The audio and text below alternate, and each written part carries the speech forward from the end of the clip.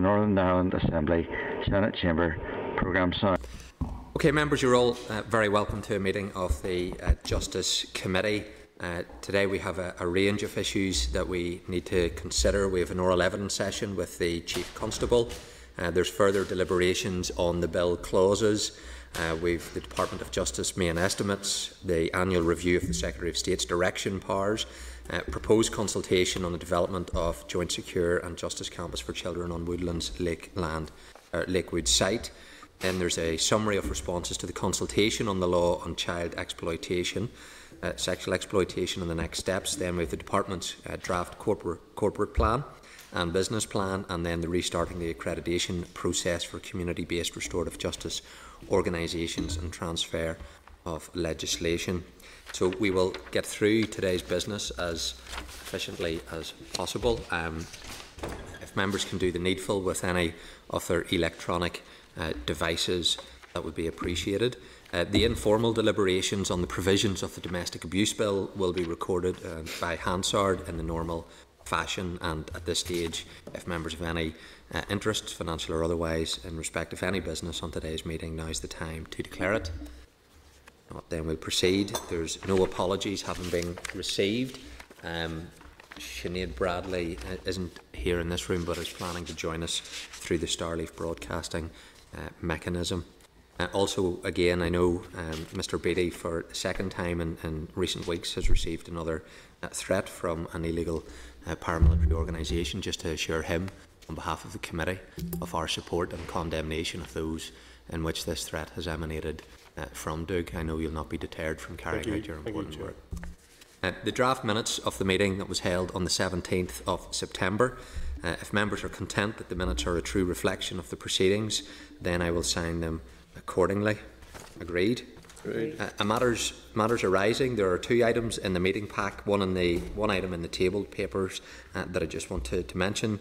Item 1, Domestic Abuse Family Proceedings Bill, the written evidence from an individual. There was one further written submission and that has been received, and it's there for members to note and can be drawn upon in our deliberations of the bill. Item 2 is the draft forward work programme up to the 1st of October. The Department wishes to schedule an oral evidence session on the October monitoring round at the meeting on the 1st of October, along with a written briefing on a proposed statutory rule to amend the PSNI filtering scheme. And it also wanted to schedule a written briefing on a draft consultation on the Modern Slavery Strategy 2020-21, but has asked for that to be deferred to the 8th of October to enable it to be presented with a briefing on the results of the consultation to minor changes of the 2015 Human Trafficking Act and proposed next steps.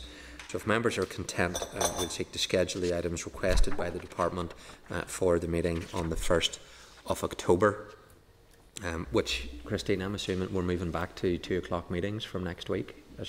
Yes, it's at the end. At the end of the business. Or it'll have to be the either the 1st of October from next week, yeah, preferably, or definitely the following week. Okay, so well, the working assumption is we'll be going to 2 o'clock from next week, unless I advise otherwise. Will it be starting at 2? I mean, previously we were starting at 1:30, so will it be starting at 2 or will it be starting earlier? The problem being if a committee is ahead of us. I'm not sure. We can check, but my understanding is the morning committees have to be out by 1:30. And the afternoon committees start at 2 to allow the rooms to be cleaned. Okay. But I will check. I mean, if there's a facility to start at 1:30 and the committee wants to, we can. But that's my understanding is that those were the slots that were going to be used. Well, we'll pick it up later in the agenda on the meeting, but that's the assumption I had in terms of next week. But we can come back to that. Then the final item, matters arising. Police Service of Northern Ireland Retention and Disposal Scheme. The committee considered the Police Service of Northern Ireland's retention and disposal schedule at the meeting on the 10th of September. Members had raised no concerns with regard to the content of the schedule. However, it did request confirmation if the Policing Board had sight of the schedule and details of any comments or issues that were raised. The Policing Board has responded to advise that it hasn't had sight of the retention and disposal schedule. The PSNI schedule will be included on the agenda for formal consideration by the committee on the 1st of October. However, the schedule is subject to the negative resolution procedure and the statutory period will end on the 5th of October. And while there's been no indication that the committee wishes to pray against the schedule. If there is any reason the committee is likely to want to do so, the Business Committee would need to be advised of a potential motion from the committee in advance of its meeting on the 29th of September. The Justice Committee would then need to inform the Business Committee whether it wishes to proceed or not with the motion following formal consideration on the 1st of October. So, members, I had to bring it in at this stage because of the negative resolution procedure and the timescales associated with it. I've no intention of wanting to pray against this schedule. I'm content with its content. But we had sought that information, and the Policing Board have came back to say that they haven't been made aware of it. Okay, and had they any view of whether they should have been, or? It hasn't been expressed. They've just came back to give us the factual position that they hadn't had sight on it. So members are content that we're not going to be praying against this schedule. Chair, I think it'd be useful for us to look at it though in more detail. Well, we did. It's a very complex document. There's a lot of information in it.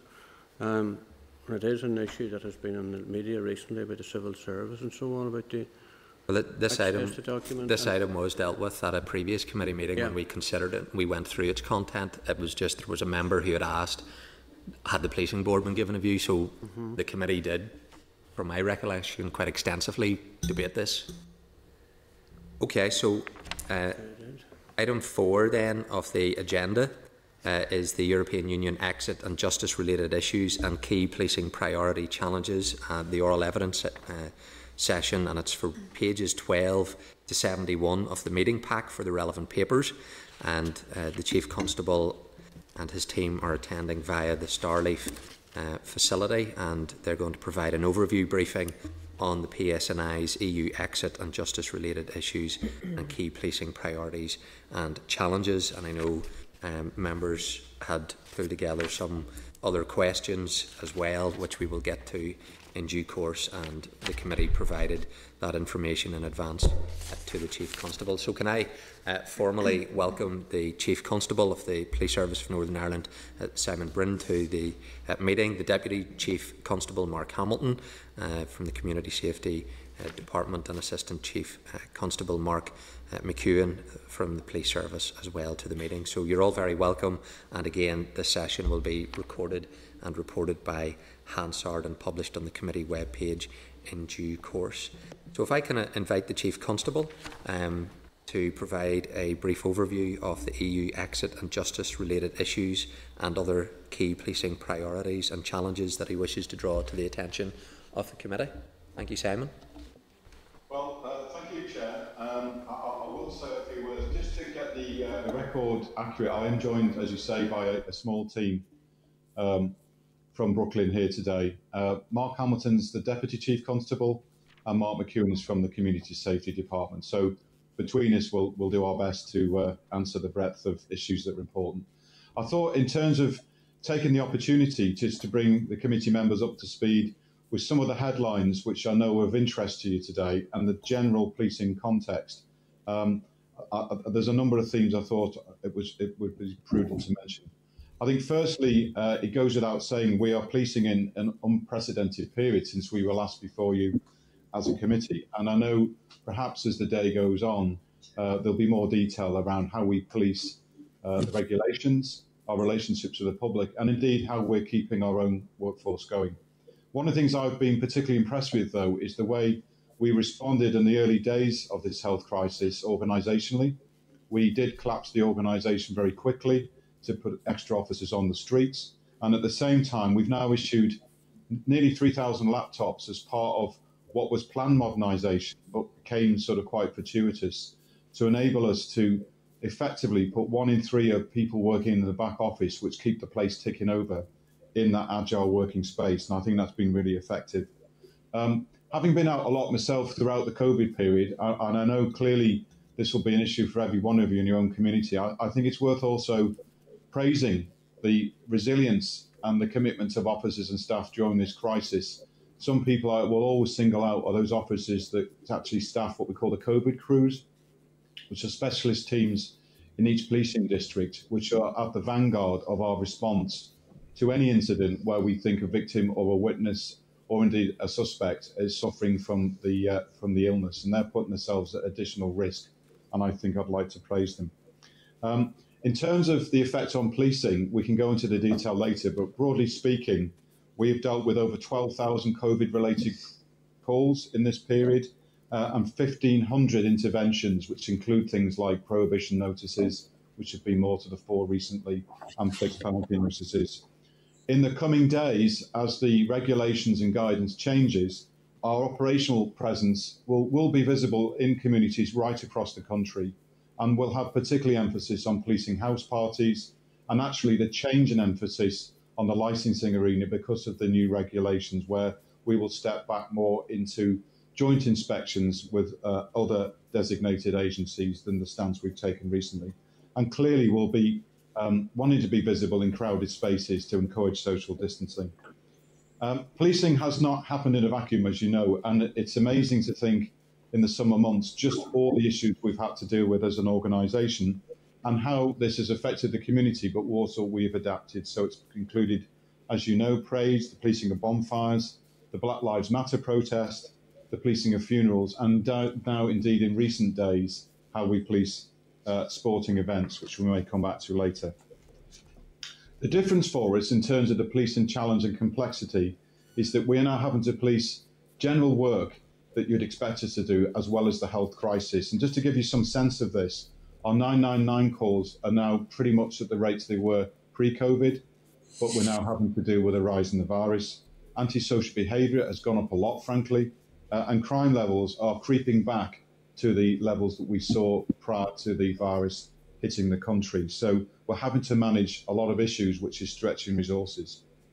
It's easy to forget that we're under pressure, but also we've been bucking the trend. So, for example, in a general operational sense, drug seizures are up, weapon seizures are up, and we're doing more about investigating harassment, which I think is positive. And indeed, the number of people we're charging is up on a 5-year average, and actually 10.5% higher than you'd see in an equivalent organisation in England and Wales. Clearly, recent news has focused on the complexity of continuing to deal with organised crime and terrorism.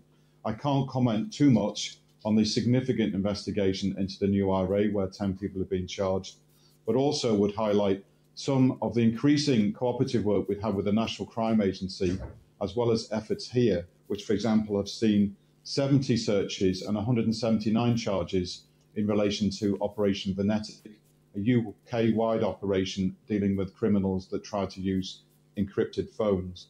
And indeed, I know it's an issue of concern to many people, and was referenced in your introduction, Chair, about the continuing pressure we're bringing to bear on paramilitary crime groups. And we've conducted over 50 searches in the last few months. Behind the scenes, though, and it touches on things last time, the mission moves on. So I'm working hard with the Department of Finance to see how we can look at different models to release us from the current estate that we're in, which is tired and old, and look at a new headquarters for the service over the next few years. And actually, and I think it is really important, particularly in the context of Brexit and COVID, that we continue to invest into neighbourhood policing. We're nearly at the threshold of 400 officers, which we promised a year ago, and the style is starting to change, with increasingly seeing people on foot, on bicycles, and problem solving in communities, and we may come back to that. More recently, because people say you never see the police, we've increased the visibility of the fleet. Big issues which I'll touch on today, but I'll just give passing reference before detailed questions, Chair, is we continue to deal with the issues of legacy, which are unresolved, despite the hurt families of people that have been victims of the Troubles feel, and we await clarity about what the new proposals from the government are. But as a key giveaway, I think, from my appearance before the Northern Ireland Affairs Committee, we sit on 95 tonnes of evidence. So this is a significant issue, and just the breadth and the detail of bringing justice, if that's a resolution, or indeed bringing information to victims, just to give you some sense of it. Clearly, Brexit is one of the headline issues that you want to talk about today. It's fast moving. We are cooperating well across other parts of the policing network in the UK, as well as into the Garda Síochána and the rest of Europe. I don't think the prospect may be as gloomy as some people might think. Clearly, Mark, particularly today, will be able to update on some of the justice and safety issues and how we operationalise any protocol that's finalised following the 1st of January. The one thing I would highlight to you, whilst the Department of Justice are working closely with us, that we do have a funding pressure, that's immediate in terms of a 4.5 million gap to actually balance the books for the commitment to fund officers to police the Brexit challenge. And obviously, as we don't quite know what it's going to look like, nearly 200 of those neighbourhood officers I talked about are actually supported through Brexit funding. And Mark will probably touch on later how we see them playing a crucial role, particularly in the border areas, to bring normality to communities if we go through change. A lot's happened in the criminal justice space because of COVID, but we're working hard to retain confidence in the system with the Lord Chief Justice, with the prosecution service and the courts to try and address backlogs as well as harness the effects of new technology to speed up justice. Also, we continue to plan for the long term and are keen to see how the financing envelope that we're giving as an organisation may change in the next few years to help that long-term planning. And perhaps the committee might wish to consider whether we'll see any of the benefits announced in England and Wales for £60 million to policing and to designated bodies to police the effects of COVID, and whether you want to see that replicated here. Finally, in terms of what's been happening, it's not just trying to project what's been behind us and what's prospective challenge, but some results. So in the broader sense, we have a new community safety strategy, and that will be, a new community safety board, which I think we're seeing working increasingly effectively, which Mark may be able to touch on later, as we bring partners to the table to address some of the long-term and more enduring issues, and a new crime prevention strategy where we see prevention and problem solving at the heart of our policing office of the Republic of Northern Ireland. There is more to do. We learned a lot of lessons from the summer over the policing of bonfires and how we brought people to bear to share the responsibility for dealing with some of these complex issues. And clearly the Holy Land reminds us that actually there are problems that go beyond policing. In the last few days, we've issued actually 40 fixed penalty notices since Tuesday and 12 prohibition notices in the Holy Lands area. So it continues to be a policing concern, but I think the resolution isn't a policing one. So I would call for your support in getting more people to the table to deal with long-term issues such as housing policy, licensing and the regulation of all of this, rather than relying on the police to pick up the tab at the end. In terms of other issues I think you may find interesting today, that our clearance rates for crime remain stable despite the pressures of COVID. Recruitment into the organisation continues, particularly on the police officer campaign we were talking about when we last saw you. And equally, we've been doing work behind the scenes to make sure we're on our front foot for the next phase of COVID.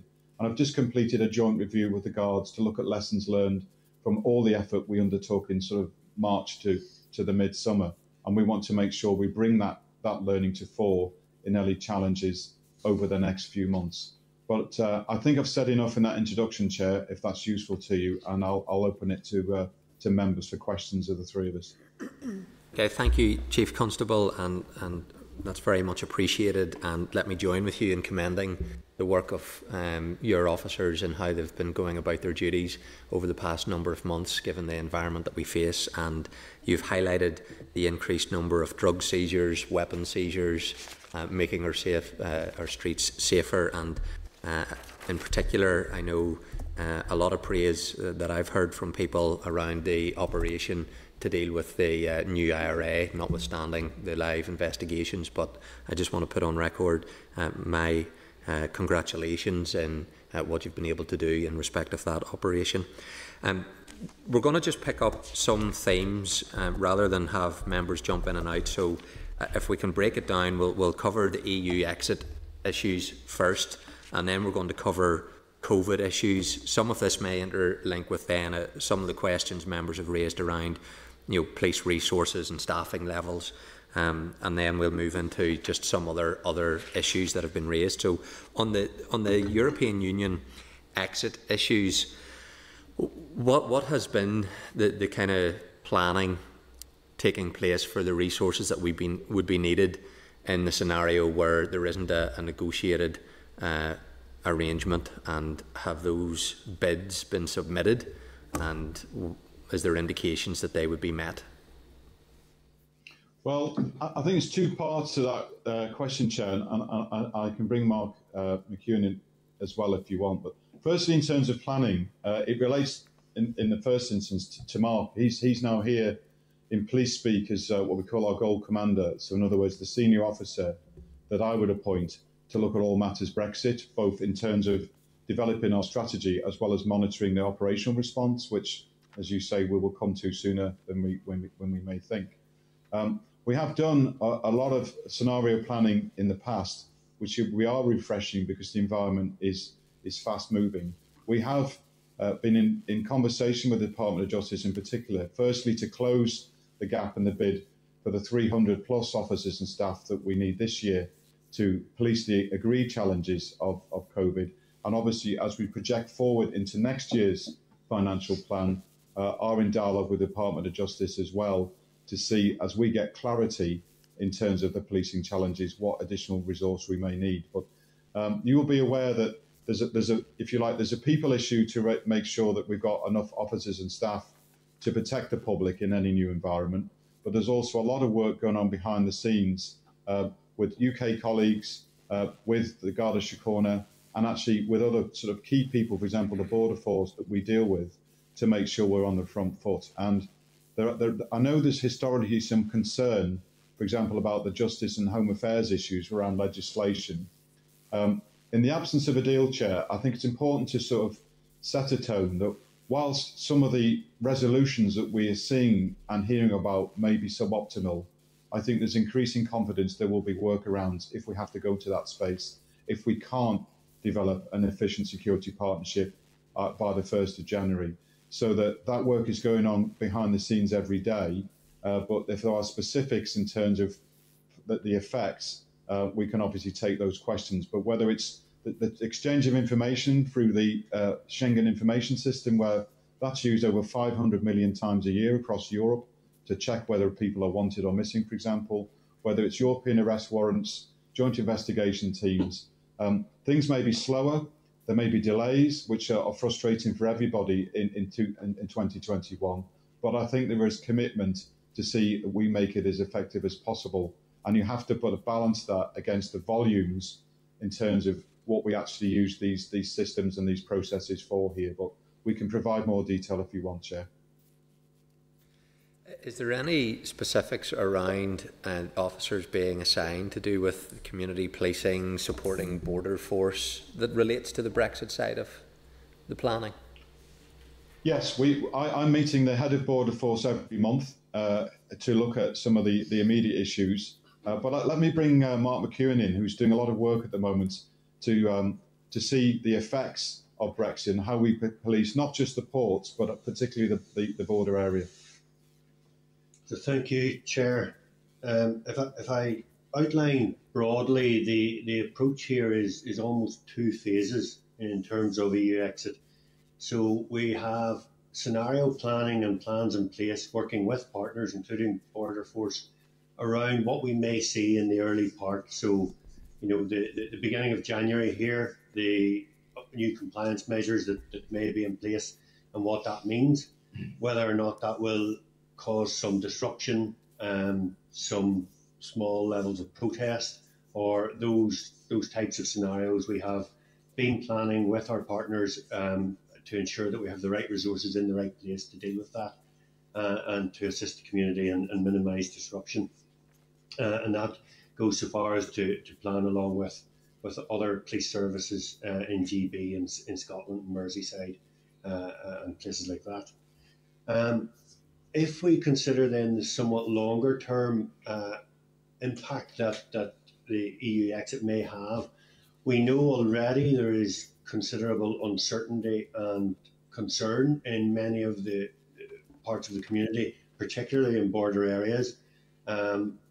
There are concerns around the fact that some of those communities, particularly in the agri-food sector, may be disproportionately economically impacted. And that brings with it its own challenges in areas where that way of life is already challenging. So we are working with partners to look at what does our community policing footprint look like, what more can we do to support those communities, and what does that mean in terms of supporting our partners here, whether that's Border Force, health and social care, or or any of the people we would work with ordinarily to provide a policing service. As the Chief has outlined, particularly when we think about the Justice and Home Affairs instruments that we have been very vocal, as have other services, in influencing the fact that we have communities that move across the border between ourselves on a daily basis, and that has been listened to and is very much being taken into account in dealing with those matters. Okay, thank you. I know, Doug, you had asked for some questions in this area. I can. Thank you, Chief Constable and Mark Squared. But can I just ask you a question? It wasn't on the list, but it's something that came up from the executive committee that I was sat on yesterday, and that is some parties within the executive thinks we are hurtling towards a non-negotiated outcome, and yet there is no executive-led cross-departmental working group to look at the non-negotiated outcome. So therefore, could I ask you, are you working, and at what level are you working with the likes of the Department for Infrastructure or the Department for Communities or DERA in regards to a non-negotiated outcome? Or are we all working in silos here at the moment? No, we are working very closely with through our partners in Department for Justice, and that spans right across to DERA, Department for Infrastructure, to see what this would look like. As the Chief mentioned at the sort of start of this conversation, a non-negotiated outcome still means that we are working very closely with the negotiations around particularly Justice and Home Affairs issues.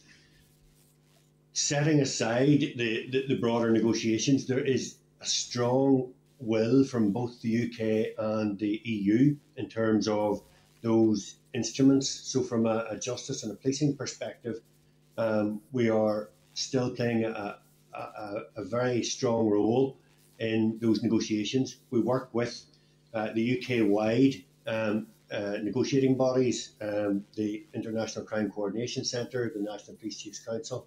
In that, ourselves in Scotland have a seat at that table and are able to influence that, and as I mentioned earlier, articulate our own particular concerns around that. And whilst we look at then what the compliance infrastructure may be and the processes may be, we are scenario planning around that. It is our assessment that even in the non-negotiated outcome, we won't see a huge impact in the immediate aftermath in the early stages of January, but we're working very closely with Border Agency, with DERA and others to ensure that we understand fully what those compliance measures may mean, what that might mean for the road network, and we're liaising with associations such as the Hauliers Association and other people who are within our community who may be affected by this. Mark, thanks for that. But I get the sense that you, as a force, are reaching out to these organisations. And I don't get the sense that somebody is garnering them all together with you as key stakeholders to create that overall sort of joined up piece. And I'll give you an example. If you remember before Brexit, and I know this Assembly wasn't sitting at the time, but before Brexit, we had a step-up ops rooms in every single department to deal with a no-Brexit scenario. And I know there's a paper floating about stepping up these ops rooms again in a non-negotiated outcome. But I have a real concern that you, as a force, are reaching out, but I just do not see where we have got all our departments together, including yourselves, with Justice, to make sure that we are prepared. And I have a genuine concern about that. Do you have any concern that this is joined up or not, at a higher level and not just at a police level? I think we can always do more in terms of trying to coordinate and provide a coherent strategy, one that serves our communities and the people who are going to be affected by this. We do have, as I say, we have very good working relationships with the various departments and with An Garda Síochána. but I take the member's point, and we can always do more than that, and it's something that we can help to raise. Mark, thank you. And I don't think it's just you can do more. By the way, that's not a finger pointing at the police. I'm talking about the wider piece. But thank you, Joe. Okay, Emma, then Linda, and then Sinead Bradley. And if members can put the questions as succinctly as possible. So, Emma. Thanks, Chair. My question is around the. In May 2018, there was a list of PSNI stations that were taken off the market, one of them being in my own constituency of South Down, Warren Point, which is a border community which we were talking about. That was obviously Newry Morning Down Council had plans to buy that station as a community hall for the local community group, and it was taken off the market due to the uncertainty of Brexit. Can you give me an idea of what the plans are in place for that site and the other sites that you have at the minute, and where we're at with that? Do you want me to? I think the issue there, and I might come in on specifics, but we're actually looking at a number of decisions we made in 2018 to see are there opportunities to sort of go back into some of these buildings in the short term, but actually not just do it as us in isolation, and seeing where in places like you mentioned at Warren Point we might be able to use them in a different way. Because going back to Doug's previous question about joining up, we're really committed to try and look at a different arrangement for policing and community safety in the medium term, so that rather than just seeing it as a police station, we see it as a community safety base, because there could be other partners that we would want to have dialogue and contact with. And we're encouraging that approach from local district councils, as well as other people that would want to support us in managing any transition. And I think it goes back to the previous point, really. If you reflect over the summer, we have worked hard with other partners to bring them to the table, as Doug was saying, in terms of the Community Safety Board, the response to bonfires. But I've been, a year ago, I called for a Community Safety Board for Northern Ireland that had more punch power, and really we could do with something like that to join the dots up, in my view. Okay, thank you. Linda? Thank you for your responses so far. Just in relation to any discussions that you've had with the Gardaí regarding the continuing cross-border cooperation in the event of a no agreement end to the transitional period, and what difficulties or what challenges you might have in that event? So we do have, as I mentioned earlier, we have very strong relationships with Garda Síochána. There have been, as the committee will understand, certain issues around clarity and some political sensitivities about direct negotiation around our ongoing transfer of information and other matters within the Justice and Home Affairs side of things. As we have come towards the EU exit date, those negotiations and conversations, rather than negotiations, have stepped up. We have very strong relationships. As I mentioned earlier on, all of our negotiations around those instruments are done through the UK-wide negotiating, but we are able to influence that. We also have our own standalone service here, looking at matters of information exchange, currently the European arrest warrants and extradition matters and things of that nature. So whilst there may well be a GB or an England and Wales body formed for that, we will retain our own standalone system but be embedded within that, and that's the way those negotiations have been going forward. That allows us to maintain those very strong relationships with Garda Síochána. The DOJ have been liaising strongly with DOJE, and that as well allows us to progress that. So that has given us some reassurance that whilst the arrangements that we talked about may be suboptimal, we will still have those strong relationships and still continue our cooperative working. Just on the back of that, Chair, are there any GDPR issues, even in terms of the very basics of sharing information? So, for example, somebody is heading towards the border to try and evade being caught by the PSNI and the Go South, are there any GDPR issues around that, even around the very basics of sharing information? Yes, Chair. Those are all so the GDPR issues are being taken into account in terms of as we negotiate to replace the current mechanisms with something equally as strong. There are of course issues around data adequacy and those things that we are working through at the moment.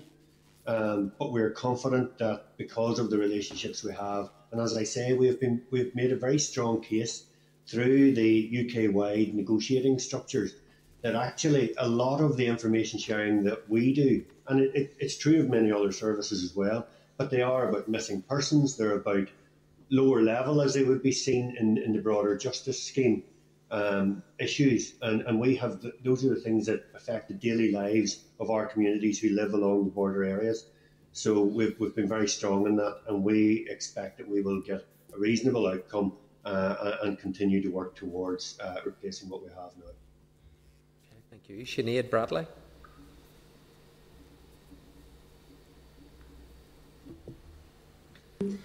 Emma's question there about the Warren Point police station. I was the member who approached the PSNI asking them to bring that particular site onto the disposal list, and Uri Moran Council did talk to us at that time about the possibility of buying, but the conversation regarding the community centre has moved on.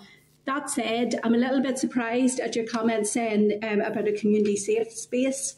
It may well still be the case that it would be helpful that the community had a space and then the PSNI could link into the community via that space rather than necessarily owning it. But I would like to look, I suppose I'm trying to understand the level of conversation that is being held at the moment regarding operational matters that will follow the Brexit. So, for example, and I'm just going to hone in on one because I know it is a particularly complicated and controversial one, is the European arrest warrants. So, for example, we talk about a suboptimal outcome and that there are negotiations trying to reach a system that is as strong as the European arrest warrant, although I've yet to hear what that is. But can you advise me what conversation is being held and at what level to discuss the actual detail? So, for example, one of the suboptimal options were the Norway-Iceland model. But when I look at it, that model references not just residency, but also nationality. So there's a minefield there in terms of honouring the Good Friday Agreement while trying to operationally run a model that is based on nationality as well as residency. And have the PSNI foreseen problems with that? And if they have, who are they bringing those problems to? And I've heard a few times reference saying that you do feel listened to and that you do feel you're being heard. If you could walk me through that one operational piece, the effect it will have, who you're talking to, what you're telling them, and why you feel reassured that they're listening. Thank you, Chair.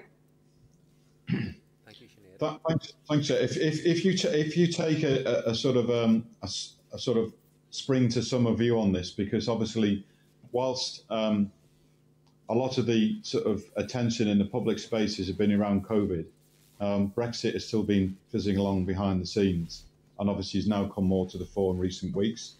So the start of some of this relationship, frankly, was opportunities some months ago now for me, for example, at one level, to personally brief the Prime Minister about some of the issues and risks as we saw them in a strategic sense. And whilst that briefing has some bounds of sensitivity, which I can't breach, that we were convinced that our message was heard.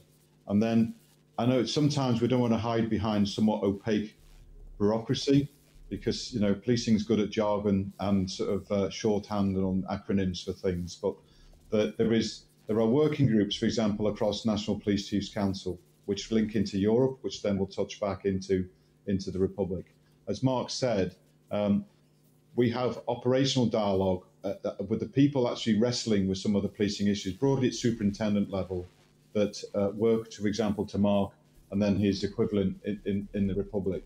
The International Crime Coordination Centre, which Mark referenced, is important as a clearinghouse, and we have people seconded there to deal with some of the sort of granularity of what does this mean and what does it look like. So, for example, wrap around alternatives to the arrest warrant do rely on the 1957 Convention, or do rely on what are called Interpol red notices, and they then have some detail behind them as to whether you can arrest or not, because before you can respond to a red notice, you also have to make sure someone's been circulated as wanted on warrant effectively in either here or in another country in a different jurisdiction. So there are things that we are working around, and that dialogue is quite detailed. Clearly, the anxiety you have and we have is we are still 3 months out from a finish line. All that we do know is that finish line is coming quickly, and there is lots of detail to tidy up. But it's something that now we have fresh eyes, frankly, because Mark's been brought in to look at this with a new chief superintendent that we've promoted to make sure that we've retested old plans, we're patched into the Home Office, we're patched into the Department of Justice, who, as Mark said, are also working in all sorts of different ways with different governments, that we feel confident if there's an operational imperative that pops up that we can address it. And just taking you back to the earlier comments you made about Warren Point, we're agnostic about what the answer looks like. We just want to see increasingly our police stations be more accessible. And actually, if the answer is it's a community hub in which we have a space, well, that's something we can talk about locally, because probably over the next 2 to 3 years, those are sorts of conversations we want to have in a number of communities about how we change the look and feel of our police estate.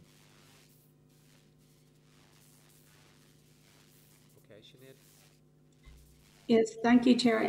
I wonder if, thank you, Chief Constable, I wonder if Mark would elaborate on that, you know, a little bit further in terms of would the model that may necessarily fit for other policing partners across the UK, is there recognition that there is a different set of circumstances here in Northern Ireland based not just on the land border, but the nationality question that can be weaved through these agreements if they should be used? Yes, Sinead, and there is recognition of that. There's recognition around the sensitivities here in terms of the Good Friday Agreement and the issues of residency versus nationality, and we have flagged those up and they are being taken into account. They are, I suppose, unique to here in the fact that we do have a land border, but they are issues that do exist elsewhere as well. Across the UK and Ireland. So whilst they are recognised as being particular to us, there's something that is being wrestled with as part of those wider negotiations. Right, Chair, could I just ask, just finally, could you throw some light on what type of resolutions are being considered?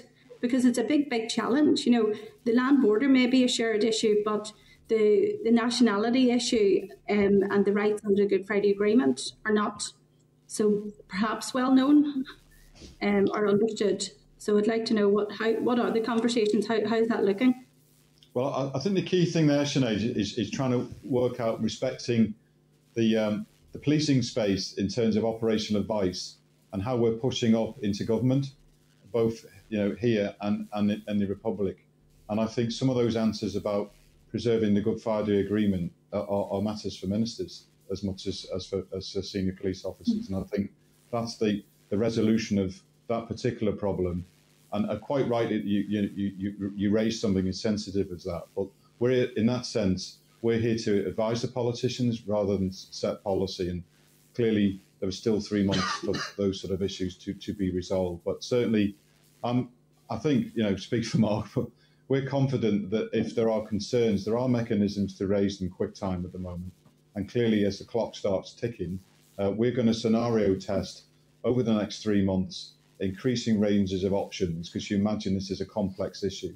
And if that throws up issues either for us or colleagues in the Garda Síochána, well, we won't be shy to bring them forward.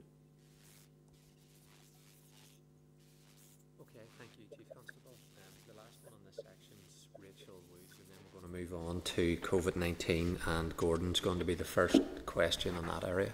Thank you, Chair, and thank you for your responses so far. Mine are two very brief questions. In terms of, you'd mentioned earlier on about 4.5 million in terms of budgetary pressures. Is that in general, or is that an outstanding bid from the PSNI to DOJ relating to Brexit? That's a specific bid in relation to Brexit. It's we will be submitting that pressure in October. But it relates solely to that issue. I think the broader question, because there's more than one way to skin a cat here, isn't there, is we're still keen on dialogue with the government in relation to the commitment to grow us to 7,500 officers, because obviously, putting Brexit aside, we actually police the streets with discrete different funding streams that all add up to the totals of roughly 7,000 officers that we've got at the moment. So in the short term, there's a pressure of 4.5 million. The previous settlement enables to recruit 308 officer and staff posts. So clearly, if that funding dried up, it's not the sort of amount of money we can just absorb overnight by efficiency savings, and it would probably affect recruitment into 2021, and obviously officer numbers and staff numbers. Thank you. And lastly, just in 2018, the previous Chief Constable outlined security concerns that he had over Brexit. Do you still share these concerns in the current context? Yeah, absolutely. I'm glad you've raised that, because the bit we haven't sort of touched on this morning is that there are some very important issues that affect the whole of Ireland and indeed beyond that, aren't there? But I think we can assume, and we're doing close work with the National Crime Agency, who have conducted their own analysis, which we're patched into, that basically will say, as you know from perhaps the experience of many years, that criminals will exploit any gaps in sort of opportunities to raise money, because that's the motivation at the end of the day. So differences in tariffs, difference in the common tariff area, the movement of people, we are alert to that could all be exploited. So, for example, if you look at recent events over the summer, where we have focused more effort on the haulage industry, we are proposing to invest in the next few months different operational teams to see if we can scale up in relation to policing of hauliers, and equally we're going to increase the policing of the road network, for example, through the new ANPR intercept team, to make sure that we learn some of the lessons of the last 12 months, and where we can, we use intelligence to intercept, interdict and put criminals on the back foot. Similarly, despite the comments earlier around the arrests in relation to the new IRA, we're alive to the fact that there are still a small number of people that are influenced by a very poisonous and violent ideology, and that the Brexit narrative could fuel that depending on how it finally ends, and we're keeping a close eye on that with our security partners. Okay, thank you. We're going to move on to the COVID-19 issues, Chief Constable, and a number of members had put questions forward, Rachel, Gordon, Doug and myself, and I'm going to bring those members in first and then I'll open it up to others. So Gordon, two of the questions he was touching on was around advice to families in the organisation of funerals, and then issues around enforcement of regulations and prohibition notices. So Gordon, can I bring you in at this stage for you to put your questions? Yeah, thanks Chief Constable and your senior officers for joining us today. We do appreciate your time and your efforts. And again, I would emphasise the good work that has been done, certainly within our constituency, in relation to neighbourhood policing.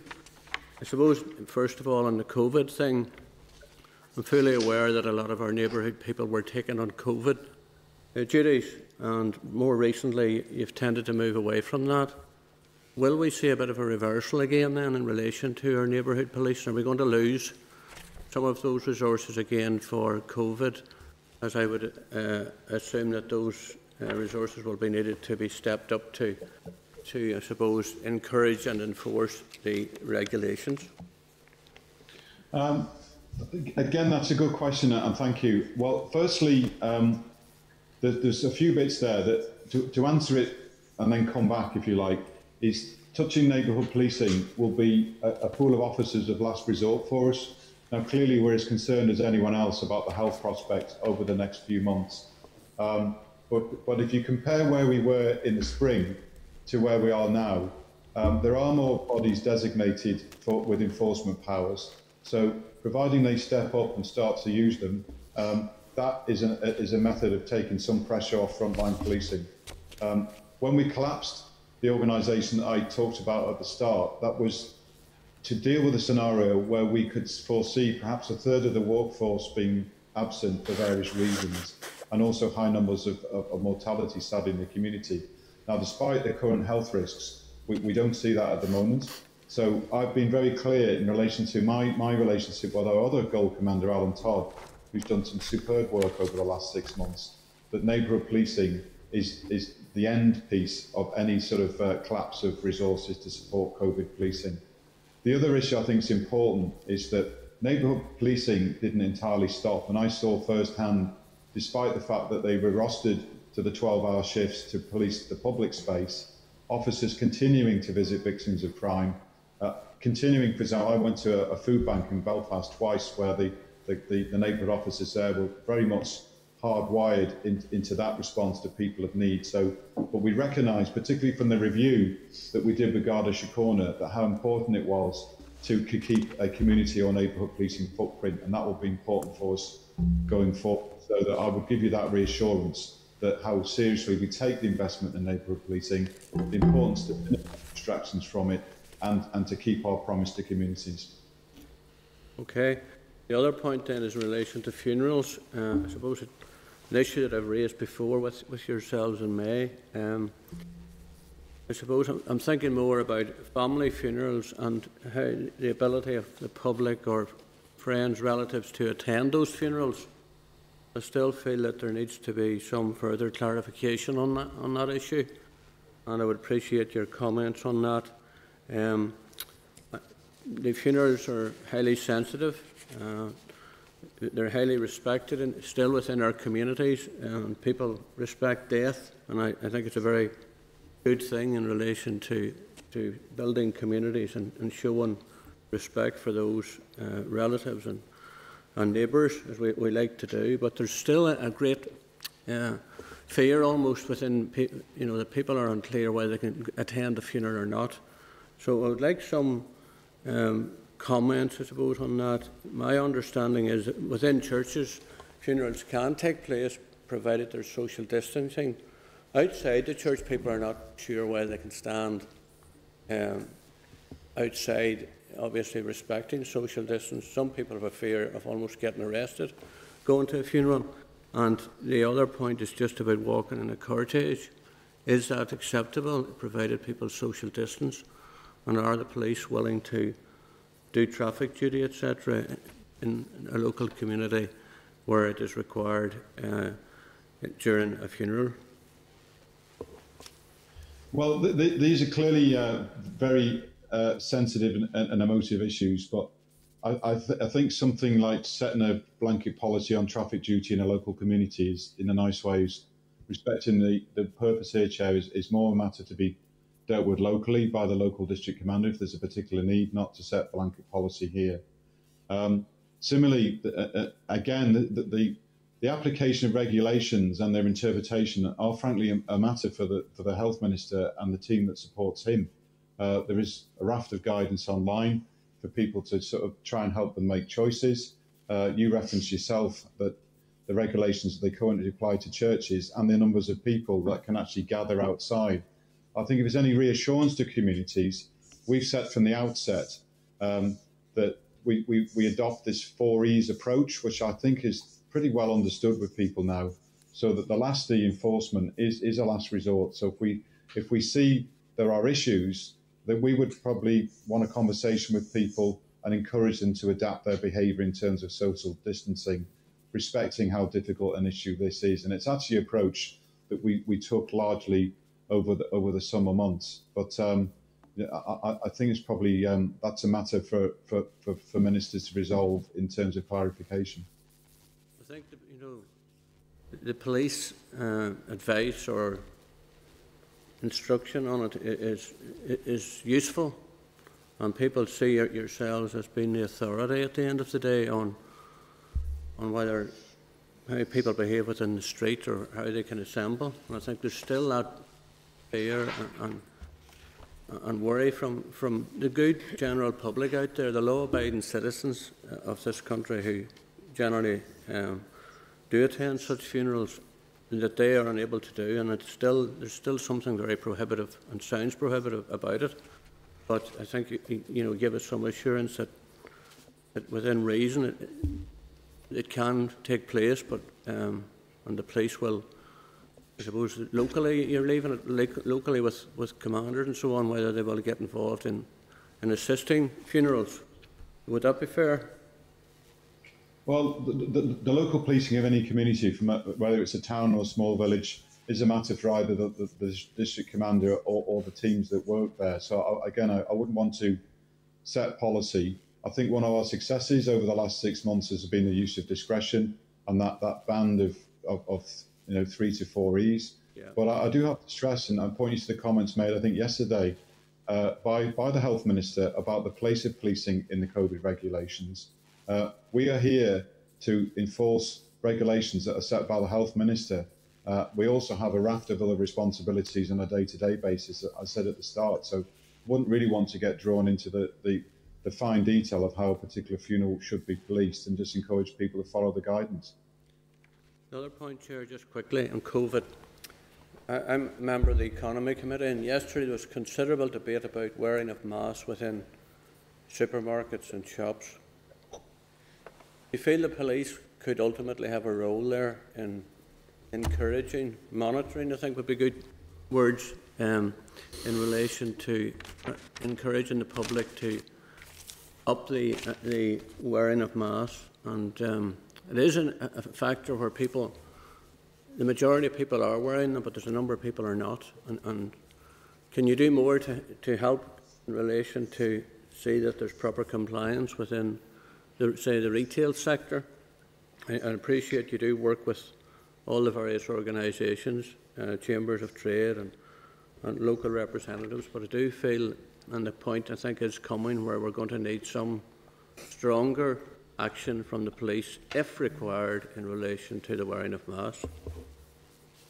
Well, again, masks are a key part of keeping us all safe in appropriate circumstances, obviously, particularly in enclosed spaces and on public transport, so that we're here really to support other designated bodies and other people, because, for example, through the Gold Commander, as you say, there is active dialogue with Retail NI.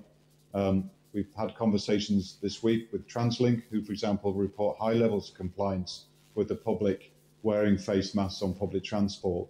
And I would remind the whole committee really that we have to balance where we put precious resources, so that, and remembering as well that in some instances people will assert they have particular reasons within the regulations and guidance for not wearing a mask, but we are here to support other people in that process rather than be on the front foot, frankly, because, as I said at the start, we're now dealing with 999 calls that are back to normal levels. We're dealing with more antisocial behaviour, and crime is creeping up, so that we have a broad range of responsibilities to protect the public and communities safe. And clearly, encouragement by shop owners and retailers is as much part of the answer than the police stepping into this space where other people have shared responsibility. And again, I point you to the comments made yesterday by the Health Minister. Okay, thanks very much. Thank you, Gordon. Thanks, Chair.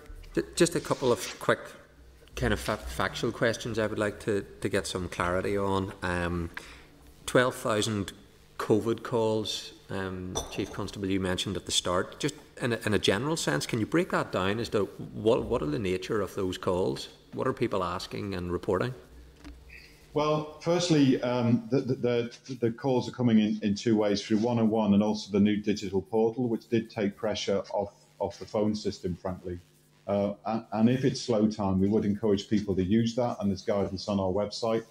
The type of calls, we can give some breakdown separately to the committee if you want, but they've shifted as the environment we're working in has shifted and the regulations have shifted. So obviously, currently, if you project backwards, there are calls about licensing breaches in licensed premises. That clearly will change now in relation to the new emphasis given this weekend, about house parties. And the general theme over the summer has been about gatherings, depending on the numbers that were in place at the time. So that they're the things that have that actually fueled the bulk. clearly there will sometimes be specific calls that relate to crimes and incidents where we know people involved in them are suspected or actually have COVID, and that will then trigger a different response, which is coordinated through a command centre here, so that we have to send the specially trained officers and specially equipped officers to do all those calls. But we can give a breakdown to you separately if you want. Okay, no, I'm just interested in the kind of general themes, but if there's more detail that can be given to us, yes, I would appreciate that. In terms of the fixed notices you had mentioned, I think in the past week, maybe it's specific to the Holy Lands, the 40 fixed notices. Do you have the number of penalty notices that have been issued from the commencement of these regulations, right at the very start from March? Yes, I do. In terms of, there's different ones here, but the freedom of movement stuff, the Regulation 5, there's 517 on the latest figures I've got. All the other regulations are 145. There's some contraventions of Regulation 7, where there's 31, and there's currently, on the latest figures I've got, we've issued 34 prohibition notices, which aren't quite the same as a fixed penalty ticket. So taken together, the total amount of interventions with the public is just shy of 1,500 when you allow other methods of dealing with the thing. We have something here called a community resolution notice as well. So that enforcement has fluctuated at different times depending on the issues that we've been facing, and we keep a close eye on making sure that there is consistency on the application of those powers, because if like the issue of a ticket will always go through the centralised command centre to make sure that the approach we're taking is not treating people differently. Yeah, and that consistency, I know it is important. The notices around movement, I'm assuming, has greatly diminished. That would have been at the very early stages. So it is in the other aspects now where there's a focus. And I suppose a question just on that: has there been any fixed notice on the wearing of or not wearing of face masks issued? I'm not aware of any in terms of face masks, no. And in terms of the parties that are taking place, if you want to just elaborate on how are the police going to be going about enforcing these new rules to do with people's restrictions on their homes, which is largely where the current proposals are. So, and that brings you into obviously tension. So there's very blatant breaches that will take place, and that's been evidenced by what we have witnessed in the Holy Lands. But take, for example, the number of exemptions that's in place for people's homes. You're allowed to bubble with a family. How would the police deal with a scenario where a report comes through that there's 12 people in someone's home, made up of a combination of adults and then those that are under the age of 12, and they just say, well, this is my bubble, and then a week later the same report comes through, it's a different family, and they just say, but this is my bubble? Are the police going to be investigating whether or not people have been truthful as to what actually constitutes a bubble? Do people need to register who they're bubbled with? Is it one set of grandparents providing child care? Is it two? Because that's an exemption when it comes to childcare. So I'm trying to figure out, with these exemptions, how actually will that be enforced? And are you down to the honesty and common sense approach of the public when it comes to this aspect of people's homes? Well, I think that's probably where we take up an answer for Could Chair, that the underpinning assumption in an awful lot of this, and who knows, we don't know what yet may come in terms of further restrictions and regulations, is to rely on people's interpretation of common sense, pragmatism and being reasonable, because we all have a part to play. Clearly, there is a tension for us in policing terms about, a concern, maybe like to previous questions about, is it safe to go to a funeral? We have to respect that as far as we can. We're not here to interfere with daily life and the tempo of people's, how they go about their daily business. Clearly, the regulations and guidance are increasingly complex in this space, and I personally have heard people almost seeking advice in terms of who's in your bubble, how you can go about picking children up from school, and all this sort of complexity. So I think to reassure the public, we've got a balance to strike by coming down in an enforcement space against people that are just completely irresponsible. For example, antisocial behaviour, disturbances, house parties that got completely out of hand, which is the picture we've seen, sadly, in the Holy Lands over the last couple of weeks. And actually just people acting reasonably in other spaces. And that 3 years approach, if we are called to a house where there may be potentially be a breach, that initially it would be about encouraging and explaining the regulation and encouraging people to desist, because we don't want to be seen, if you like, as an army of occupation that's going through, burst through every door in Northern Ireland if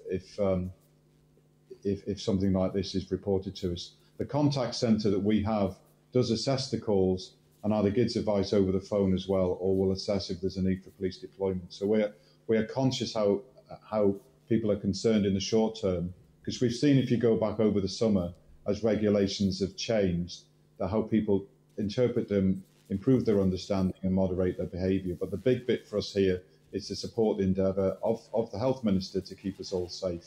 But it is that fine line, as I say. Okay, thank you. And I agree with the approach that you're taking on that. It's those that are blatantly breaking the law that undermine everyone's good intentions. In terms of the prohibition notices, the ones that have been issued in the Holy Lands, can you just explain to me what exactly is being prohibited? Well, I wouldn't have details of specific cases in relation to that. The notice would, having seen one myself issued when I was out on patrol recently in Belfast in a licensed premises, they will prohibit certain behaviours. So in the Holy Lands, largely, it will be about indoor gatherings. I haven't got the detail whether any have been issued to licensed premises in and around the Holy Lands. The notice specifies what the breach is. Okay, and does that issue against the landlord, as opposed to, there's the penalty notices that would go on the issue, but who does the prohibition notice be issued against? Well, it depends who's breaching the regulations, frankly. So it will be the occupant if it's a home. Okay. Let me bring in Rachel, and then I'll bring in Doug. Thank you, Chair. I'll follow on just about prohibition notices. In terms of obviously these will change now with the different regulations, but would there ever be a scenario that social distancing would be appearing on a prohibition notice, given that there are no enforcement powers over social distancing? Well, I think it's the key thing, isn't it, that social distance is guidance. We're appealing to common sense, and obviously social distance applies in different contexts, doesn't it? We all try and social distance at work. There is clear guidance around use of face masks, etc., in public transport, in enclosed spaces. So that again is complex to nuance, but the guidance isn't an issue. The guidance isn't something we'd issue a notice for. It's only for breach of regulations. Okay, just to sort of tease that out again, in terms if there was a prohibition notice served and there had one of the reasons for it was not adhering to social distancing, is that something that the police can actually enforce? Well, that's all about depends. If it's a gathering in a home and numbers is one thing, if you mean that bit of social distancing, but keeping 2 metres apart in another scenario may be something where we just give advice in the 3E space. Okay. Just on the bit of information that we'd received in our pack in terms of the breaches of the regulation by incident type, and that's from March to June. Part of that has 37% of the incidents for breaches of regulations were actually breaches of guidance, not regulations. Just wondering, maybe it's a comment from me more than anything, that the guidance actually isn't overly clear for a lot of people of what is regulation and what is guidance, but also how much sort of police time does that equate to? I couldn't give a finer answer to police time because different incidents take different amounts of time. So, for example, if you go back to the summer months where we were called to some of the beaches in Crawfordsburn and Helens Bay that hit the news, clearly responding to that would have taken hours. Other incidents we might deal with more quickly. I think despite best efforts, I wouldn't disagree that both individuals, listening to this broadcast, for our officers, indeed for the community at large, sometimes the guidance is increasingly complex and difficult. So that's why sort of reference to online tools to actually help people make decisions, I think is important. It includes our officers, because many different situations are unique, and we need to get the balance right. And I think any simplification of regulations and of guidance, I think, will help everyone. Thank you. I would certainly agree with that. And just finally, is there in existence any internal guidance for the police on the health protection regulations and how they're enforced? Yes, there is. From the outset, we've tried to follow both advice from the National Police Chiefs Council and also from the executive here about how we operate across the estate in terms of social distancing in our buildings. And also, you may well have seen now, it's routine for officers on patrol and police vehicles to wear face masks throughout their shift, to keep themselves safe and indeed to keep the public safe, so that we keep a close eye on that. We have regular operational meetings led by our Gold Commander Alan Todd that does receive the latest medical advice and opinion. We have now pretty strong cleaning regimes. We have significant stocks of personal protective equipment, a whole range of different scenarios, so that we're trying as hard as we can to keep ourselves safe, so that we continue to police the streets as well as not infect anyone else. Okay, thank you. Doug? Thank you, Chair. Thank you, Chief Constable. It's topical. You know I was going to ask it, so I'm going to. Can you give us an update on the investigation into the Bobby Story funeral? And I'm looking at this from a reputational damage point of view. And can we include how many people have been given letters to appear for interview by the police? Yeah, I can give an update. Obviously, the first thing is not assuming everyone knows the whole story. So that since there was public concern, a lot of public concern about that funeral, we've appointed an independent Deputy Chief Constable from Cumbria, Mark Webster, to oversee our investigation into the funeral. He's supported by a trained and accredited detective superintendent and a team of officers that are reviewing different types of footage to see where there are potential breaches of the regulations at a number of different places. Having begun and are working our way through that process, 24 people have now received letters inviting them to make arrangements for interview with us in the next 14 days. Well, the clock's ticking, it's probably about the next 7 now. So we are in dialogue with those 24 people. And obviously as the investigation progresses, we can update further, but I'm conscious I don't want to say too much because you'll appreciate it is a live investigation. Absolutely, and thank you for that. It is a live investigation, and I guess people are still really sort of interested in this because of the damage that it created in our health message during COVID. Have you any idea, Chief Constable, roughly when we're likely to see the end of this investigation, or is it just one of those things that we're just going to have to wait until it's done? No, we're actually, because of the nature of the offence here, we're bound by a 6-month window to get the evidence to the prosecution service. So Mark Webster is conscious of deadlines and the need to get the best evidence, but also to submit it to the prosecution service in a timely manner. So at the moment, the best estimate is within the next couple of weeks. Okay, and Chief Constable, another question which wasn't on the list that I was going to ask you, but it only just came up. Could you just, and it's a pointed question, could you just let us know who from the police attends the Executive COVID Enforcement Working Group? Yes, it's ACC Alan Todd normally. Thank you. And just to tidy up on the funeral question, at this stage of the investigation, do you think it's likely there will be a report sent to the Public Prosecution Service? Well, the way the regulation or the law works here is there has to be. So there will be. Okay. Thank you. Paul Frew. Yeah, just to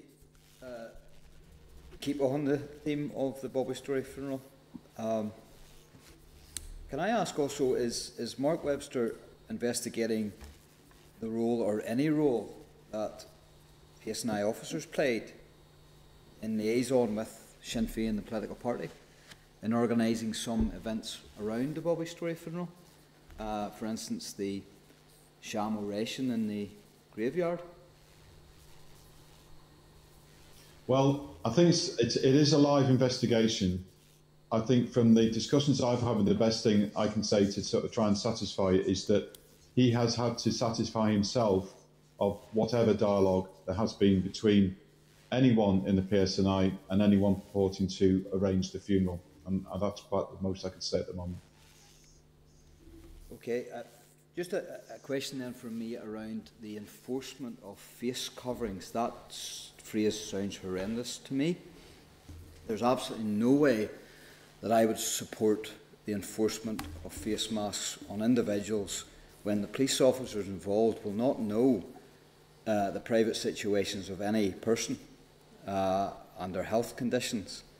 And we know in the past the police has got it wrong with regards to geography and where retail shops are and aren't in our hamlets and our towns. And I do think that the police would get that wrong also, especially when the guidance does not state that you have to wear a face mask in all occasions and at all times and in all places. And indeed, only if you can't adhere to social distancing and other requirements. Just on the police operation of wearing face masks, do you expect your officers to wear the masks at all times on operational duties?